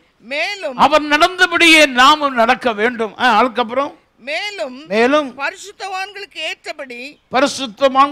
ஏற்றபடி வேசித்தனமும் மற்ற எந்த அசுத்தங்களும் பொருளாசையும் ஆகிய இவைகள் பேர் முதலாய் உங்களுக்குள்ளே சொல்லப்படவும் கூடாது. என்னதான் இருக்கவே கூடாதுங்க. நமக்குள்ள அப்படிப்பட்டதான சுபாவமும் குணாதிசயமும் செயல்களும் கிரியைகளும் இருக்கவே கூடாது. பேர் முதலாய் அற்று போகிறோம். நம்முடைய வாழ்க்கையில் தேவன் விரும்புகிற ஒரு வாழ்க்கை. அவர் எதற்காக தம்முடைய ஜீவனை தியாகமாய் ஜீவ பலியாய் ஏன் ஊற்றினார்? பரிசுத்த வாழ்க்கை வாழ. அதற்கு மாறாக வாழ்வோமானால் அவரை நாம் மதிக்கவில்லை, அவரை மறுதலிக்கிறோம் என்பதாகும். பெயரளவில் ஆராதனைக்கு மட்டும் சபைக்கு வந்து போவதனால் நாம் ஆவிக்குரியவர்கள் அல்ல, கிறிஸ்தவர்களும் அல்ல, தேவனுடைய பிள்ளைகளும் அல்ல. நாம் தேவனுடைய பிள்ளைகளாக இருப்போமானா நம்முடைய வாழ்க்கை பரிசுத்தமானதா, தேவனுக்கு உகந்ததா? ஏன்னா அவர் நமக்கு ஜீவனுக்காக தம்முடைய ஜீவனை அவர் கொடுத்தார், தம்முடைய இரத்தத்தை சிந்தினார். அதற்கு ஈடாக நம்முடைய ஜீவன் நம்முடைய வாழ்க்கையை தான் நாம் கொடுக்க முடியுமே தவிர அதற்கு ஈடாக பணம் அல்ல, பொருள் அல்ல, ஆஸ்திகள் அல்ல. ஆகவே அவர் சொல்லுகிறார், நீங்கள் பிரியமான பிள்ளைகளைப் போல தேவனை பின்பற்றுகிறவர்களாய் இருங்கள். அது மாத்திரமல்ல, இயேசு கிறிஸ்து கல்வாரி சிலுவையில் நமக்காக செய்த தியாகம் எவ்வளவு பெரிது என்பதை தினந்தோறும் ஒவ்வொரு மணி நேரமும் நாம் நினைத்து பார்க்க வேண்டும். கம்யூனியன் சர்வீஸ் நேரத்தில் மட்டுமல்ல, அவர் நமக்காக கல்வாரி சிலுவையில் செய்ததானப்பட்ட பாடுகளையும், சிலுவையில் மட்டுமா பாடுகள்? பிலாத்துவின் அரண்மனையில் வேதபாரகர்கள், சதுசேயர்கள், பிரதான ஆசாரியருடைய அரண்மனையில், கெத்செமனே தோட்டத்தில் அவர் பட்ட பாடுகளை உணர்ந்து பார்க்கணும் தினந்தோறும். எதற்காக? உங்களையும் என்னையும் பாவிகளாக வைத்து போக அல்ல, பரிசுத்தவான்களாய் நீதிமான்களாய் மாற்ற கர்த்தர் தம்முடைய இரத்தத்தை அவர் நமக்காக அவர் சிந்தினார். ஆமென். அதை உணர வேண்டும், அதை சிந்திக்கணும், அதை எண்ண வேண்டும். அதை எண்ணி பார்த்து தினந்தோறும் எனக்காக அவர் சிந்தின ரத்தம், அவர் பட்ட பாடுகள், நான் அவரை மறுபடியும் சிலுவையில் அறையக்கூடாது, நான் மறுபடியும் அவரை வேதனைப்படுத்தக்கூடாது. அவருக்கு ஏற்ற பரிசுத்தவானா நான் மாறணும், என் வாழ்க்கை மாறணும், என் ஜீவியம் மாறணும், என் வாழ்க்கை என் ஜீவியம் அவரை மகிமைப்படுத்துவதாக அமைய வேண்டும் என்று சொல்லி நாம் ஒவ்வொரு நாளும் அணிதினமும் ஒவ்வொரு மணி நேரமும் அவிதமான சிந்தனையோடு இருப்போம் என்று சொன்னால் நிச்சயமாய் கர்த்தர் எதிர்பார்க்கிற காரியத்தை நம்முடைய வாழ்வின் மூலமாய் நாம் செய்ய முடியும். ஆமென்.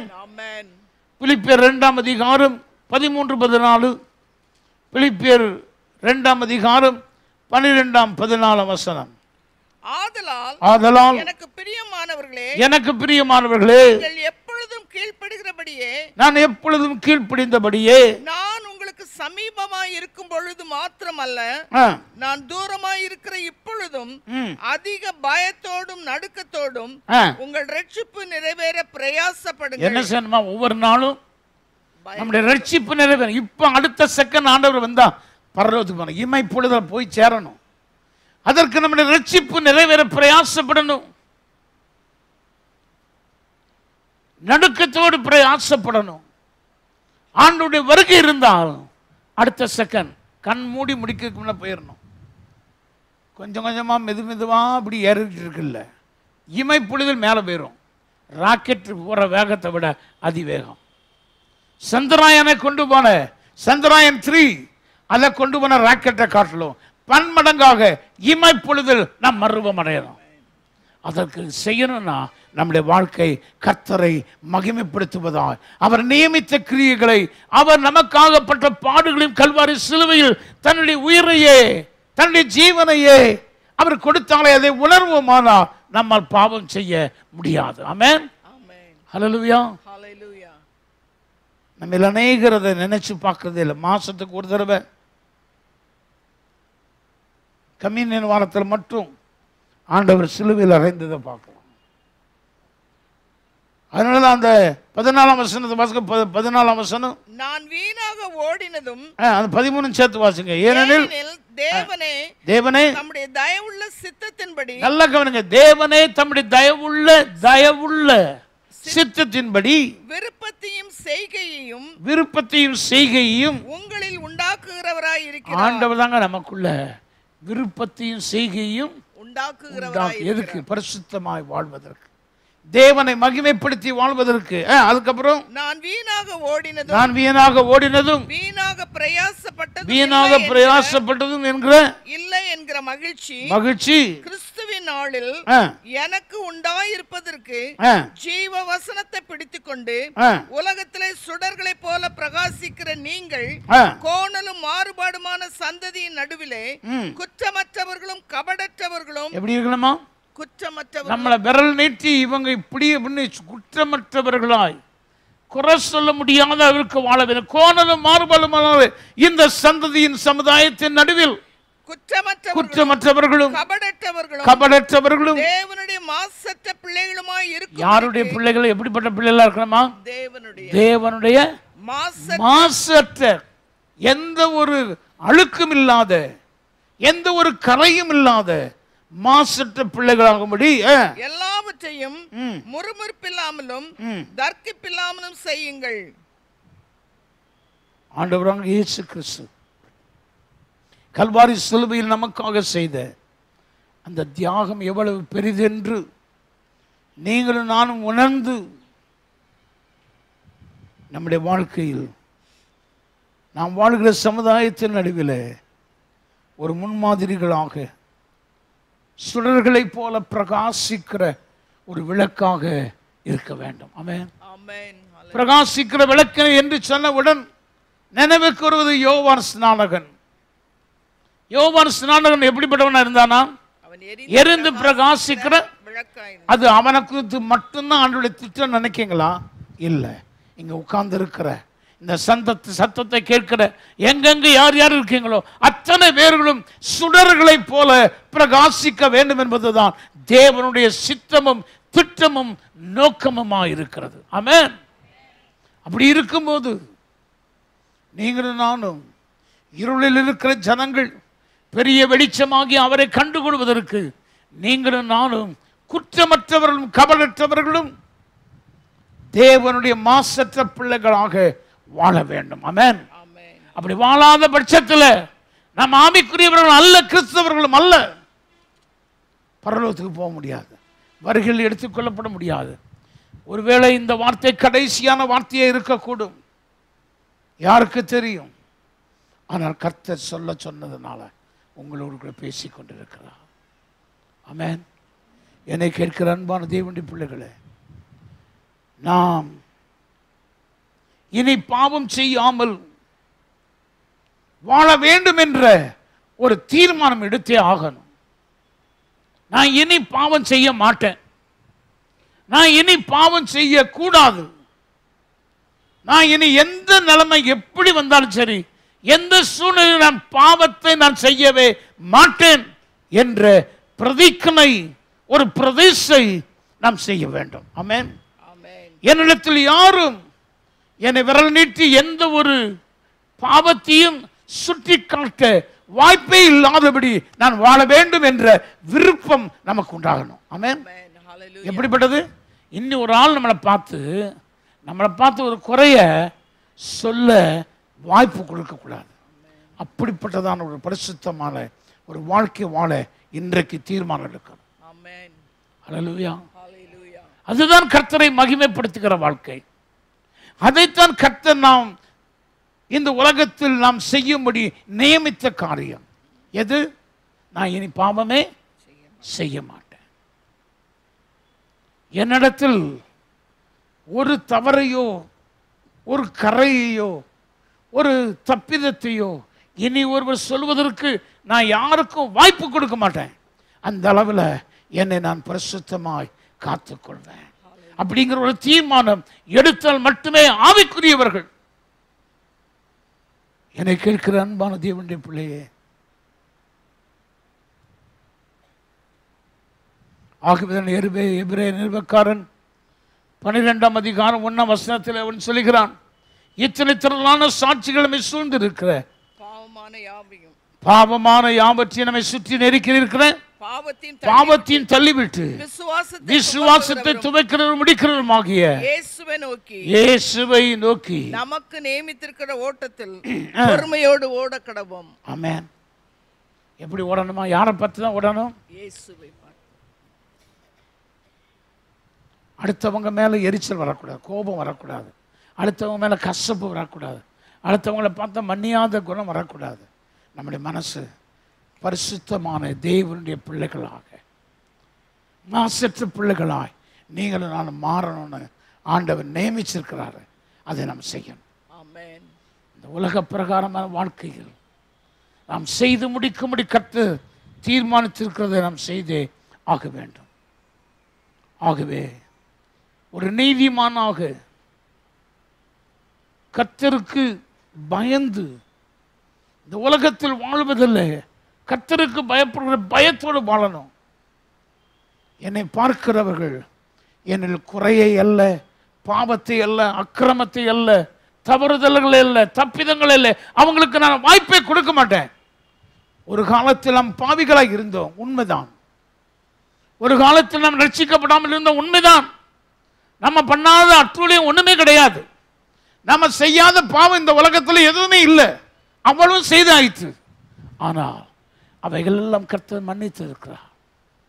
இனிமேலாவது கொடுக்கப்பட்ட இந்த வாழ்க்கையில் ரட்சிக்கப்பட்ட பின்பதாக இன்றைக்கு அவருடைய வருகையை எதிர்நோக்கி இருக்கிற நீங்களும் நானும் மற்றவர்களுக்கு நம்மை குறித்து இவர் இந்த பாவம் செய்தாங்க, இந்த தப்பு பண்ணாங்க என்று சொல்வதற்கு வாய்ப்பே கொடுக்கக்கூடாது. எத்தனை பேர் ஆமென் சொல்றீங்க? அப்படிப்பட்ட வாழ்க்கையை தான் கர்த்தர் நம்முடைய வாழ்க்கையில் நியமித்திருக்கிறார். இந்த உலகம் நாம் எல்லாரையும் போல வாழ வேண்டும் என்று எதிர்பார்க்கிறது. உலகத்தில் இருக்கிற மக்கள் இந்த உலகம் எதை எதிர்பார்க்கு? எல்லாரும் மாதிரி நீ இருப்பான், மகளே நீ எல்லாரும் மாதிரி வாழு, எப்படி நீ வாழு அப்படின்னு உலகம் எதிர்பார்க்குது. ஆனால் கர்த்தரோ அப்படி அல்ல. நீ இப்படித்தான் வாழணும்.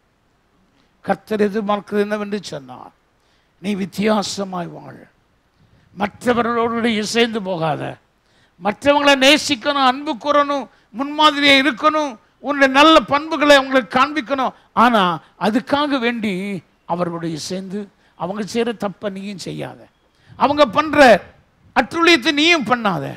அதனால தான் எபிரேயர் மன்னித்துங்க, ரோமர் 12:2 வாசிங்க. ரோமர் 12:2, ரோமன் சாப்டர் 12:2.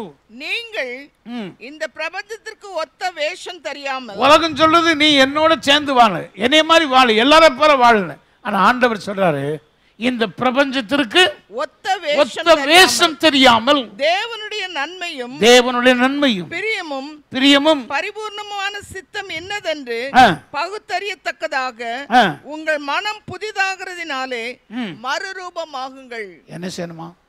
மனசு புதுசா மாறிக்கிட்டே இருக்கணும்.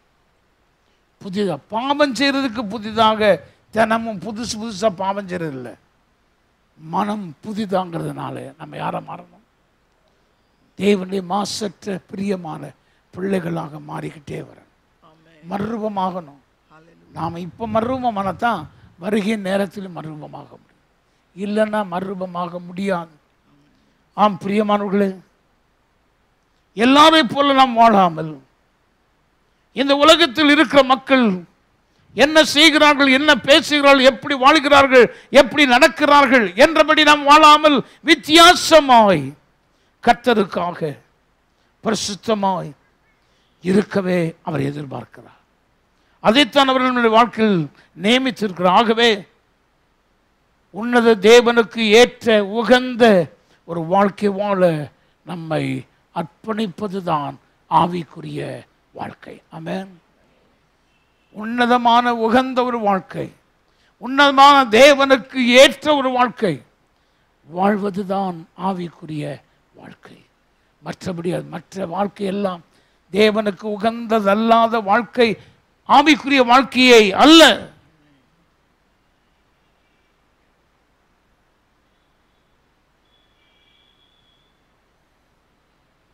இன்னுமாக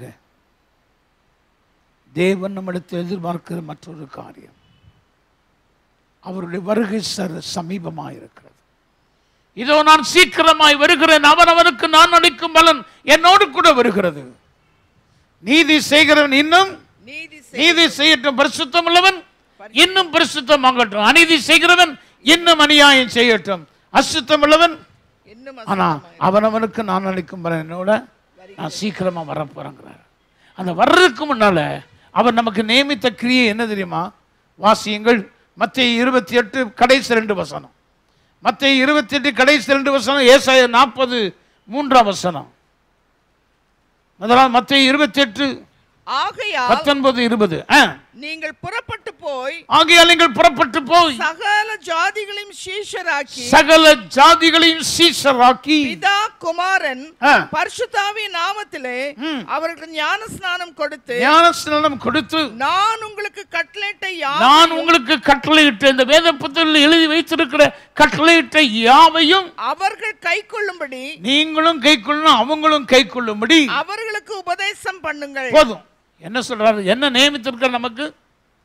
நீங்க புறப்பட்டு போய் சகல ஜாதிகளை என்ன செய்யணும்? சீஷராக்கணும். நான் உங்களுக்கு கட்டளையிட்ட எல்லாவற்றையும் அவங்களுக்கு நீ போய் சொல்லணும். நீ சொல்லாட்டா அவனுக்கு ஒன்றும் தெரியாது. ஆகவே நீ சொல்லணும். ஏசாயா 40 3ஆம் வசனம், கர்த்தருக்கு வழியை ஆயத்தப்படுத்துங்கள், அவாந்தர வெளியிலே தேவனுக்கு பாதையை செவ்வாய் பண்ணுங்கள். ஆண்டவருடைய வருகைக்கு முன்பதாக கர்த்தர் சொல்றார், நீங்க எனக்காக என்ன செய்யணும்? பாதையை செவ்வாய் பண்ணுங்க. என்ன சேவை பண்றது? மக்களுக்கு சுவிசேஷத்தை அறிவித்து அவர் நமக்கு கற்பித்த எல்லாவற்றையும் நாம் கைக்கொள்கிறது மட்டுமல்ல, அவர்கள் கைக்கொள்ளும்படி அவர்களுக்கு சொல்லணும். அதுதான் கர்த்தருடைய வருகைக்காக வழியை ஆயத்தப்படும். அதைத்தான் அவர் சுவிசேஷத்தை அறிவிப்பதை ஆண்டவர் நமக்கு நியமித்திருக்கிறார். ஆண்டவர் நமக்கு எத்தனை காரியங்களை உதவி செய்திருக்கிறார், எத்தனை காரியங்களில் நன்மை செய்திருக்கிறார், எத்தனை விதங்களில் கர்த்தர் நம்மை மாற்றி இருக்கிறார். ஒரு நாள் கனசரேத்து கடவுள் அருகே அவர் போய் ஒரு நாட்டில் இறங்கின போது அங்கே பிசாசு பிடித்திருந்த லேகியோன் என்ற பிசாசு பிடித்திருந்தவன் அங்கே அலற, என்னை வேதனைப்படுத்துவா இங்க வந்தீர். ஆண்டவர் சொன்னான், அவன் அலக்கழிக்காம வெளியே போன்றார். எல்லாம் போயிடுச்சு. அவன் சொல்றான், நான் உங்களோடய வந்துடுறேன். 12 சீசர்களை ஒருத்தவன் காட்டி கொடுக்க போறான். அதனால் இப்பவுமே என்னை 13ஆளாக சேர்த்து, அவன் செத்ததுக்கு அப்புறம் என்னை 12ஆவது ஆளாக சேர்த்துக்கோங்க, நான் உங்களோடய வரேன். ஆண்டவர் சொன்னார், நீ எனக்கு வேண்டாம், நான் உனக்கு செய்தவர்களை நீ போய் மற்றவர்களுக்கு அறிவி. ஆமென். அவ்விதமாய் ஆண்டவர் சொன்ன போது அவன் புறப்பட்டு போய் தன்னுடைய பட்டங்கள் தோறும் கிராமங்கள் தோறும் போய் கர்த்தர் தனக்கு செய்த நன்மைகளை உபகாரங்களை சொல்லி சொன்னபோது அடுத்த முறை எப்பொழுது அவர் வருவார் என்று ஜனங்கள் எதிர்பார்த்து காத்திருந்தார்கள். ஆமென். ஆமென். ஆமென். ஆண்டவருடைய வருகைக்கு ஜனங்கள் எதிர்பார்த்து காக்கணும்னா நீங்களும் நானும் கர்த்தர் நம்முடைய வாழ்க்கையில் எதை செய்தாரோ அதை நாம் அறிவிக்க வேண்டும். ஆமென். சமாரிய பெண் தொழில் ரீதியாய் பார்த்தால் அவள் ஒரு மோசமானவள், ஒரு விபச்சார பெண். அவளுக்கு இருந்தவர்கள் 5 புருஷர்கள், இன்னும் நிறைய பேர் இருந்தாங்க. ஆண்டவர் சொல்லிட்டாரு, உனக்கு இப்ப இருக்கணும் புருஷன் கிடையாது, ஏற்கனவே 5 இப்போ 6வது, இன்னும் உனக்கு நிறைய பேர் இருக்காங்க. ஆண்டவருக்கு நீங்க யாருன்னு தெரியும். ஆனா ஆண்டவர் கிருபையா மன்னிச்சு உங்களை தம்முடைய பிள்ளையாக ரட்சிப்புக்குள்ள ஏற்றிருக்கும் போது நீங்க மறுபடி தவறு செய்வீர்கள் என்று சொன்னான். கர்த்தர் இனி ஒரு நாள் மனம் கசந்து அழுதாலும் மனம் மாறுதலை காண முடியாது. ஆனால் அந்த சமாரிய பெண் கர்த்தர் உணர்த்தின உடனே மனம் திரும்பினாள், போய் பட்டணத்துக்குள்ள ஓடி போனாள், தன் குடத்தை வைத்து தன் வேலையை, அவ வந்த வேலை தண்ணி ஒன்று போக, ஆனா அதை மறந்துட்டா. அவர் என் ஆண்டவர், எனக்கு நான் செய்தது எல்லாவற்றையும் அவர் எனக்கு அறிவிக்கிறார், என் வாழ்க்கை முழுவதையும் அவர் அறிவிக்கிறார், நீங்களும் வந்து பாருங்கள். சுவிசேஷமாய் ஆண்டவர் தனக்கு செய்து சொன்ன போது அநேகர் இயேசு வண்டை வந்து விசுவாசம் உள்ளவர்களாய் சமாரியர்கள் அநேகர் ரட்சிக்கப்பட்டார்கள். ஆமென். கர்த்தருக்கு வழியை ஆயத்தப்படுத்த வேண்டும். ஆகவே ஆண்டவர் தீர்க்கதரிசி புத்தகத்தில் சொல்லியிருக்கிறார், நீ ஆயத்தப்படு, உன்னோடு இருக்கிற கூட்டத்தையும் ஆயத்தப்படுத்து. நம்மோடு கூட வாழ்கிறவர்கள், வேலை செய்கிறவர்கள், ஒரே தெருவில் வசிக்கிறவர்கள், நம்முடைய குடும்பத்தை சேர்ந்த மக்கள் எல்லாரும் நாம் ஆயத்தப்படுறது மட்டுமல்ல, அவர்கள் ஆயத்தப்பட ஆத்ம ஆதாயம் செய்ய நாம் வேண்டும். அநேகருக்கு தேவனுடைய நாமத்தை அறிவிக்க வேண்டும். அவர் நல்லவர், அவர் வல்லவர், அவர்தான் உண்மையான தேவன், அவரன்றி வேறு தெய்வம் இல்லை. ஒன்றான மெய் தேவனாகிய அவரையும் அவர் அனுப்பினவராகிய இயேசு கிறிஸ்துவை அறிவதே நித்திய ஜீவன் சொல்லணும். அதுதான் நமக்கு நியமிக்கப்பட்ட ஒரு வேலை. அந்த கிரியை நாம் செய்து முடிக்க வேண்டும். என்னை கேட்கிற அன்பான தேவனுடைய பிள்ளையே, கிறிஸ்துவை உடைய கிறிஸ்தவர்களாக மட்டுமே நாம் காணப்பட வேண்டும். கிறிஸ்துவை வெளிப்படுத்தும் ஆவிக்குரியவர்களாக இருந்து ஆவியானவரை வெளிப்படுத்தி ஆவியானவரால் நடத்தப்படுகிறவர்களாய் நாம் மாற வேண்டும். அதுதான் தேவன் நம்மில் நியமித்த கிரியை. நம்ம சொல்றோம், நான் அந்நிய பாஷை பேசுற, ஆவியை பெற்றவன். நீ ஆவியால் நடத்தப்படுறியா? ஆவியானவரால் நடத்தப்படுகிறது. தேவனுடைய புத்திரராய் இருக்கிறார்கள். ஆமென். தேவனுடைய புத்திரர் யார் என்றால், தேவனுடைய பிள்ளைகள் யார் என்றால், தேவ ஆவியினால் நடத்தப்படுகிறார்கள். ஆகவே நீங்களும் நானும் கிறிஸ்துவை உடைய கிறிஸ்தவர்களாக இருக்கணும். இன்னைக்கு நிறைய பேர் கிறிஸ்தவன் பெயரால் வைத்திருக்கிறாங்க, கிறிஸ்தவர்கள் என்று பெயர் சொல்லிக் கொள்கிறார்கள், கிறிஸ்துமஸ் கொண்டாடுகிறார்கள். ஆனால் கிறிஸ்து இல்லாத கிறிஸ்தவர்கள் இந்த உலகத்தில் அநேகர். அவர்கள் ஒருவராய் நீங்களும் நானும் இருந்து விடக்கூடாது. கிறிஸ்துவை வெளிப்படுத்துகிற கிறிஸ்தவர்களாய், கிறிஸ்துவை பிரதிபலித்து காண்பிக்கிற கிறிஸ்தவர்களாய், அவர் எனக்குள் வாழ்கிறார், இனி நான் அல்ல, கிறிஸ்துவே எனக்குள் பிழைத்திருக்கிறார். நான் சிறுவையில் அழைந்திருக்கிறேன், நான் அல்ல, கிறிஸ்துவே எனக்குள் வாழ்கிறார். ஆமென். அப்படிப்பட்டதான ஒரு வாழ்க்கையை கிறிஸ்தவர்களாக, உண்மை கிறிஸ்தவர்களாக, கிறிஸ்துவின் வழிகளில் நடக்கிறவர்களாய் நாம் இருக்க வேண்டும்.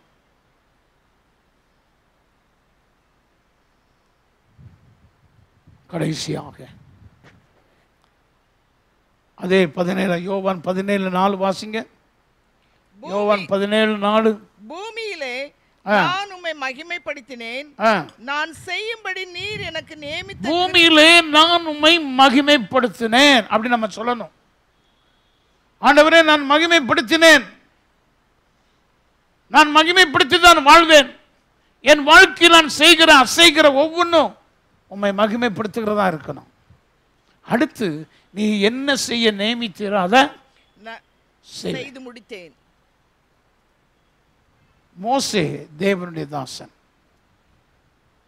யாத்திரையாகமம் 40ஆம் அதிகாரம் 34ஆம் வசனத்தை வாசிங்க. யாத்திரையாகமம் book of exodus chapter 40 verse 34. அப்பொழுது ஒரு மேகம் ஆசரிப்பு கூடாரத்தை மூடினது, கர்த்தருடைய மகிமை வாசஸ்தலத்தை நிரப்பிற்று. எப்படியா? கர்த்தருடைய மகிமை வாசஸ்தலத்தை நிரப்பிற்று.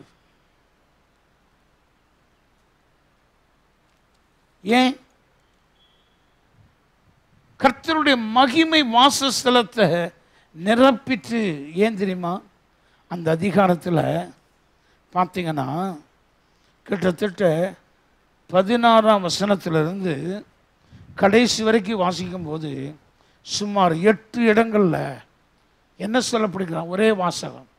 மோசே கர்த்தர் தனக்கு கற்பித்தபடி எல்லாம் அவன் எதையுமே தானா செய்யல, தன் சுயமா எதையும் செய்யல, தனக்கு இஷ்டமானதை செய்யல, தனக்கு விருப்பமானதை செய்யல, தனக்கு பிரியமானதை செய்யல.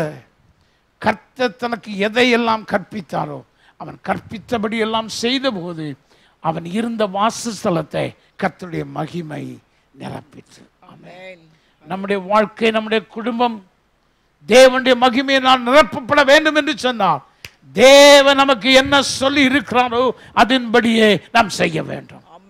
அவர் எதை நியமித்திருக்கிறாரோ அதை நாம் செய்து முடிக்க வேண்டும். அவர் எதை எதிர்பார்க்கிறாரோ அதை நம்முடைய வாழ்க்கையில் நாம் நடைமுறைப்படுத்த வேண்டும். அவர் நிறைய காரியங்கள் இன்னைக்கு நான் சொன்னேன், எதையெல்லாம் நாம் செய்யணும் அவர் மகிமைப்படும்படியாக அதையெல்லாம் நாம் செய்ய வேண்டும்.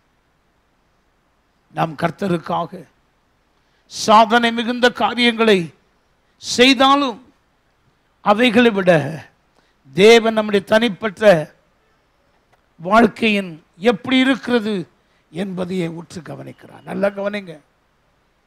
சாதனை பெரியவங்க யாரும் செய்திராத காரியத்தை யோசித்து நீங்களும் நானும் செய்யலாம். ஆனால் அதை விட நம்முடைய வாழ்க்கை எப்படி இருக்கிறது அதை தான் கர்த்தர் பார்க்கிறார். அந்த வாழ்க்கையின் மூலமாய் கர்த்தர் மகிமைப்படுறாரா? நம்ம செய்யறது எதை செய்கிறோம்? யாரை பிரியப்படுத்தி செய்கிறோம்? யாராக இருந்து செய்கிறோம்? தேவனுடைய பிள்ளைகளாய் தேவனுடைய ஆவியினால் நடத்தப்பட்டு தேவனுக்கு உகந்த விதமாய் அவருக்கு ஏற்ற பரிசுத்தவான்களாய் இருந்து காரியங்களை செய்கிறோமா? அதைத்தான் அவர் உற்று கவனிக்கிறார். மோசேயை போலவே சாலமோன் ராஜாவும் கூட அவன் ஒரு சாதனை படைத்தான். அவங்க அப்பாவை வச்சு செய்ய முடியல, தாவீதால செய்ய முடியல, தேவன் அனுமதி கொடுக்கல. ஆனா ஒரு பிரம்மாண்டமான ஒரு காரியத்தை, ஒருவரும் ஒரு காலம் இந்த பூமியில் செய்யாதிருந்த ஒரு காரியத்தை தான் சாலமோன் ராஜா செய்தான். ஆனால் கர்த்தர் அவன் செய்த பிரம்மாண்டமான அந்த காரியத்தை அங்கீகரிக்கும்படி கர்த்தருடைய மகிமை எவ்விதமாய் மோசேக்கு இறங்கினதோ அதே போல அவனுக்கும் தேவனுடைய மகிமை இறங்கிற்று. ஆனால் நான் சொன்னது போலவே தேவன் சாதனைகளை விட, நாம் செய்கிற கிரியைகளை விட நம்முடைய தனிப்பட்ட வாழ்க்கையில் நாம் எப்படி வாழ்கிறோம் என்பதையே அவர் பார்க்கிறார். நம்முடைய வாழ்க்கை கர்த்தரை மகிமைப்படுத்துவதற்கு ஏதுவாக இருக்கிறதா? சாலமோன் பிரம்மாண்டமான ஒரு காரியத்தை கட்டி முடித்தான். ஆனால் அவனுடைய வாழ்க்கை தேவன் உற்று நோக்கி பார்க்கும் பொழுது அவன் தனிப்பட்ட வாழ்க்கையில் தேவன் மகிமைப்பட அவன் எதுவும் செய்யல. அவனுடைய வாழ்க்கையில் மர்வம் இல்லை, அவனுடைய வாழ்க்கையில் மாற்றம் இல்லை.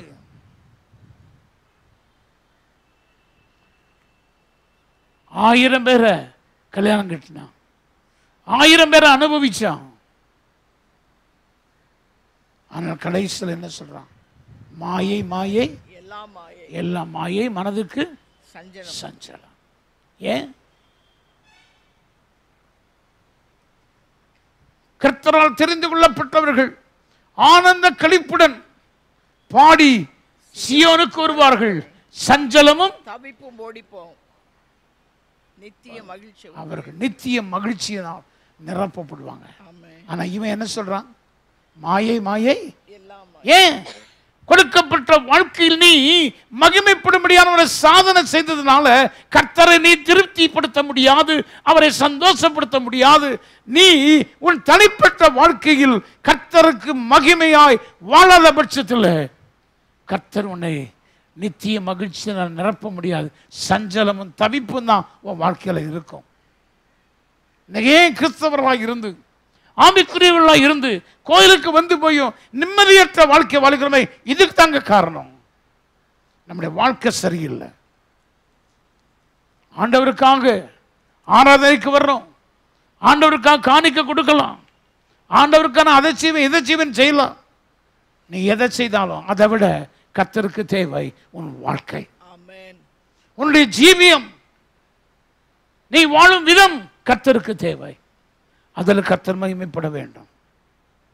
ஆனால் சாலமோன் ராஜாவுக்கு மோசேக்கு கொடுக்கப்பட்ட அதே வாய்ப்பு கொடுக்கப்பட்டது. ஆனால் அவன் தன்னுடைய தனிப்பட்ட வாழ்க்கையில் கர்த்தரை மகிமைப்படுத்தும் விதமாய் வாழவில்லை. கர்த்தருடைய நாமத்தை கனப்படுத்தி அவன் வாழவில்லை. அன்பான தேவனுடைய பிள்ளைகளே, நம்முடைய வாழ்க்கையில் நம்ம எதை செய்தாலும் எல்லாவற்றை விட நம்முடைய தனிப்பட்ட வாழ்க்கை மூலமாகவே தேவன் அவருடைய நாமத்தை இந்த உலகத்தில் மகிமைப்படுத்த அவர் விரும்புகிறார். நாம் கர்த்தர் பிரியப்படும்படி அவருக்கு ஏற்ற வாழ்க்கை வாழ நம்மை அர்ப்பணிக்க வேண்டும். மற்றபடி நீங்கள் என்ன சொல்லுங்க, நான் கர்த்தருக்கு அதை செஞ்சேன், இந்த ஊழியத்தை செஞ்சேன், அந்த ஊழியத்தை செஞ்சேன், கால்நடையாக போனேன், வரப்புகளில் போனேன், நான் பஸ் இல்லாத இடத்துக்கு நடந்தே போய் ஊழியம் செய்தேன், நான் ஆண்டவருக்கா என்கிட்ட இருந்த அத்தனை நகையும் கொடுத்துட்டேன், ஆண்டவருக்காக என்கிட்ட இந்த பணத்தை எல்லாம் கொடுத்துட்டேன், நான் ஆண்டவருக்காக அதை செய்து இதை செய்து நீங்கள் சொல்லலாம். ஆனால் கர்த்தர் உங்கள் வாழ்க்கை எப்படி இருக்கிறது, அது கர்த்தரை மகிமைப்படுத்தும் விதமாக இருக்கிறதா, அதைத்தான் பார்க்க விரும்புகிறேன். கண்களை மூடுவோமாக. என்னை கேட்கிற அன்பான தேவனுடைய பிள்ளை, நம்முடைய வாழ்க்கை எந்த நிலையில் இருக்கிறது?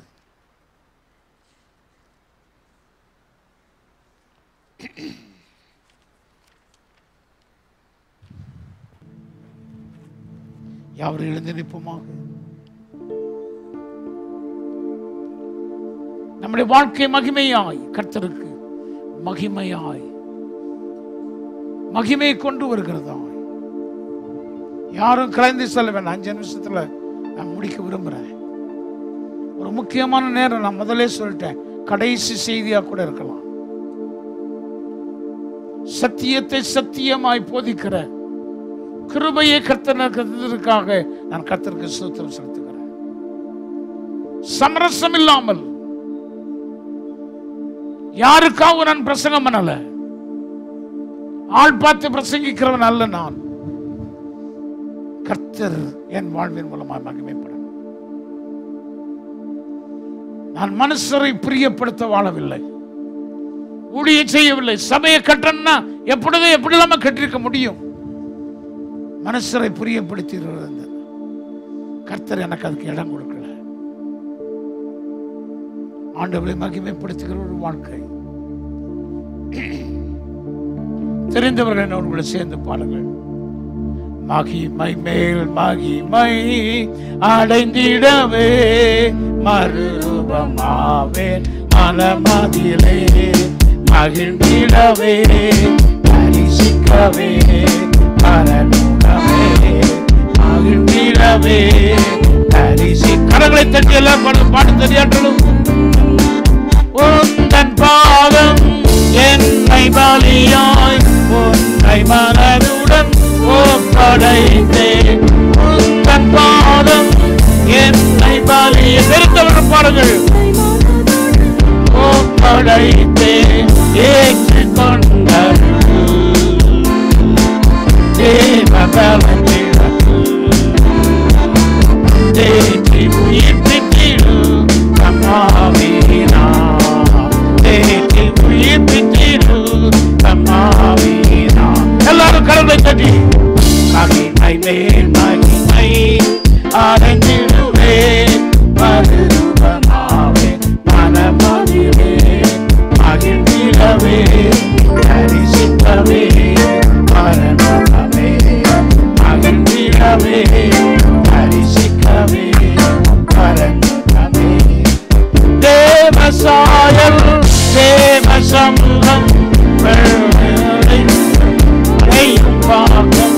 தேவசாயல் தேவ தேவ பிள்ளைகள் அடையும் பாகம். எந்த வாஞ்சையிலே என்று சேர்த்திடுவே என்னை நிரப்பிடுவே அம்மாவீனா என்னை நிரப்பிடுவே அம்மாவீனா. எல்லாரும் வாய் திறந்து பாடுங்கள். ஆண்டவரே, நான் மகிமை அடையணும், மகிமைக்கு மேல் மகிமை அடையணும். மகிழ்ந்திடவே தரிசிக்கவே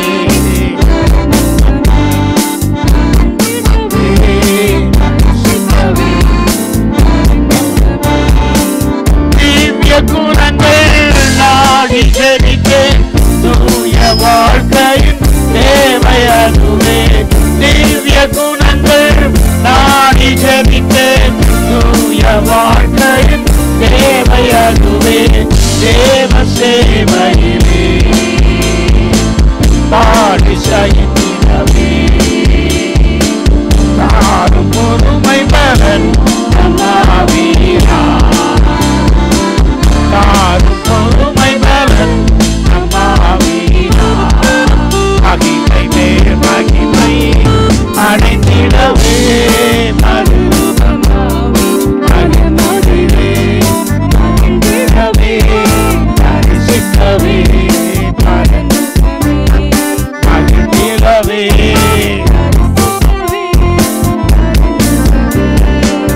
ஜீவஜலமே பொங்கி வருதே ஜீவ ஊற்றுகள் திறந்தனவே.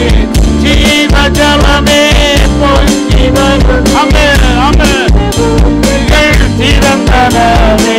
சங்கரம் பிடித்தே அன்று வழி நடத்து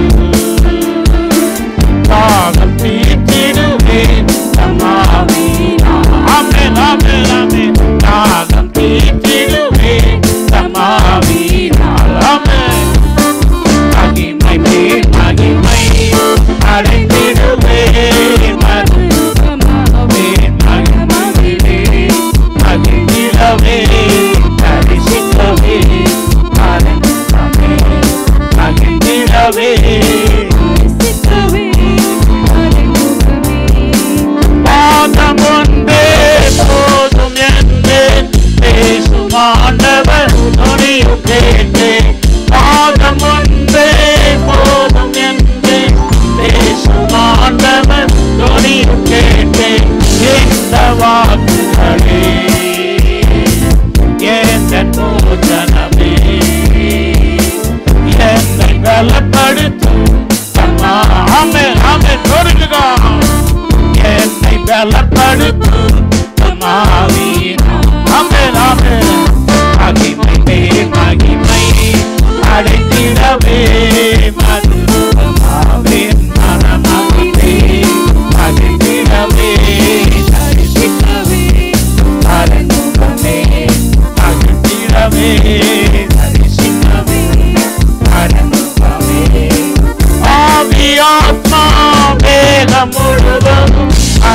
இயேசுவின் சொந்தமாமே. ஆவி ஆத்மா தேகம் முழுதும் அன்பர் இயேசுவின் சொந்தமாமே. பூரணம் அருள்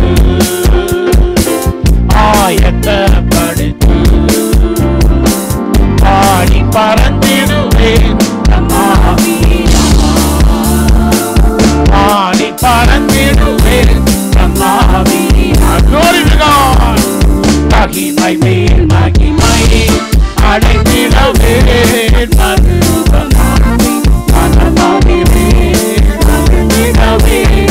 தரிசிக்கவே பரலோகமே அகிழ்ந்திடவே தரிசிக்கவே கரங்களை தட்டி கர்த்தர் நம்மோடு பேசுகிற வார்த்தைகளுக்காக, நம்மை ஆயத்தப்படுத்துகிற வார்த்தைகளுக்காக, அவரை மகிமைப்படுத்தும் வாழ்விற்காக கரங்களை தட்டி கர்த்தரை மகிமைப்படுத்துவோமாக. இன்றிலிருந்து வித்தியாசமான ஒரு வாழ்க்கை வாழ வேண்டும். உலகத்தோடு ஒத்த வாழ்க்கை அல்ல, வித்தியாசமான ஒரு வாழ்க்கை. தேவனுக்காக மட்டுமே, தேவனுக்கு என்று அவர் பட்ட பாடுகள், அவர் பண்ண ஜீவன் தியாகத்தை உணர்ந்தவர்களாய் வாழ்வோமாக. கர்த்தர் உங்களை ஆசீர்வதித்து காக்க கடவர். கர்த்தர் தம்முடைய முகத்தை உங்கள் மேல் பிரகாசிக்க செய்து உங்கள் மேல் கிருபையாயிருக்க கடவர்.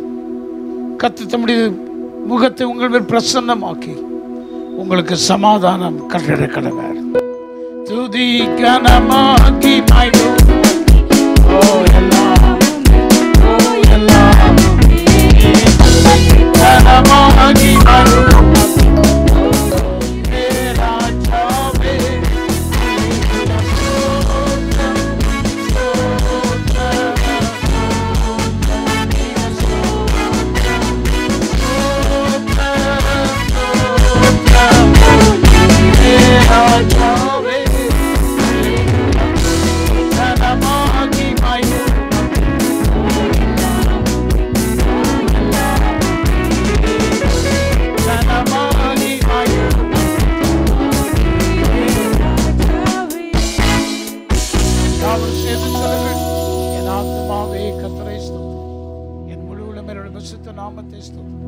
என் ஆத்துமாவே கர்த்தரை ஸ்தோத்திரி, அவர் செய்த சகல உபகாரங்களை மறவாதே. ஹல்லேலூயா, ஹல்லேலூயா. God bless you. கர்த்தர் உங்களை எல்லாரையும் ஆசீர்வதிப்பாராக.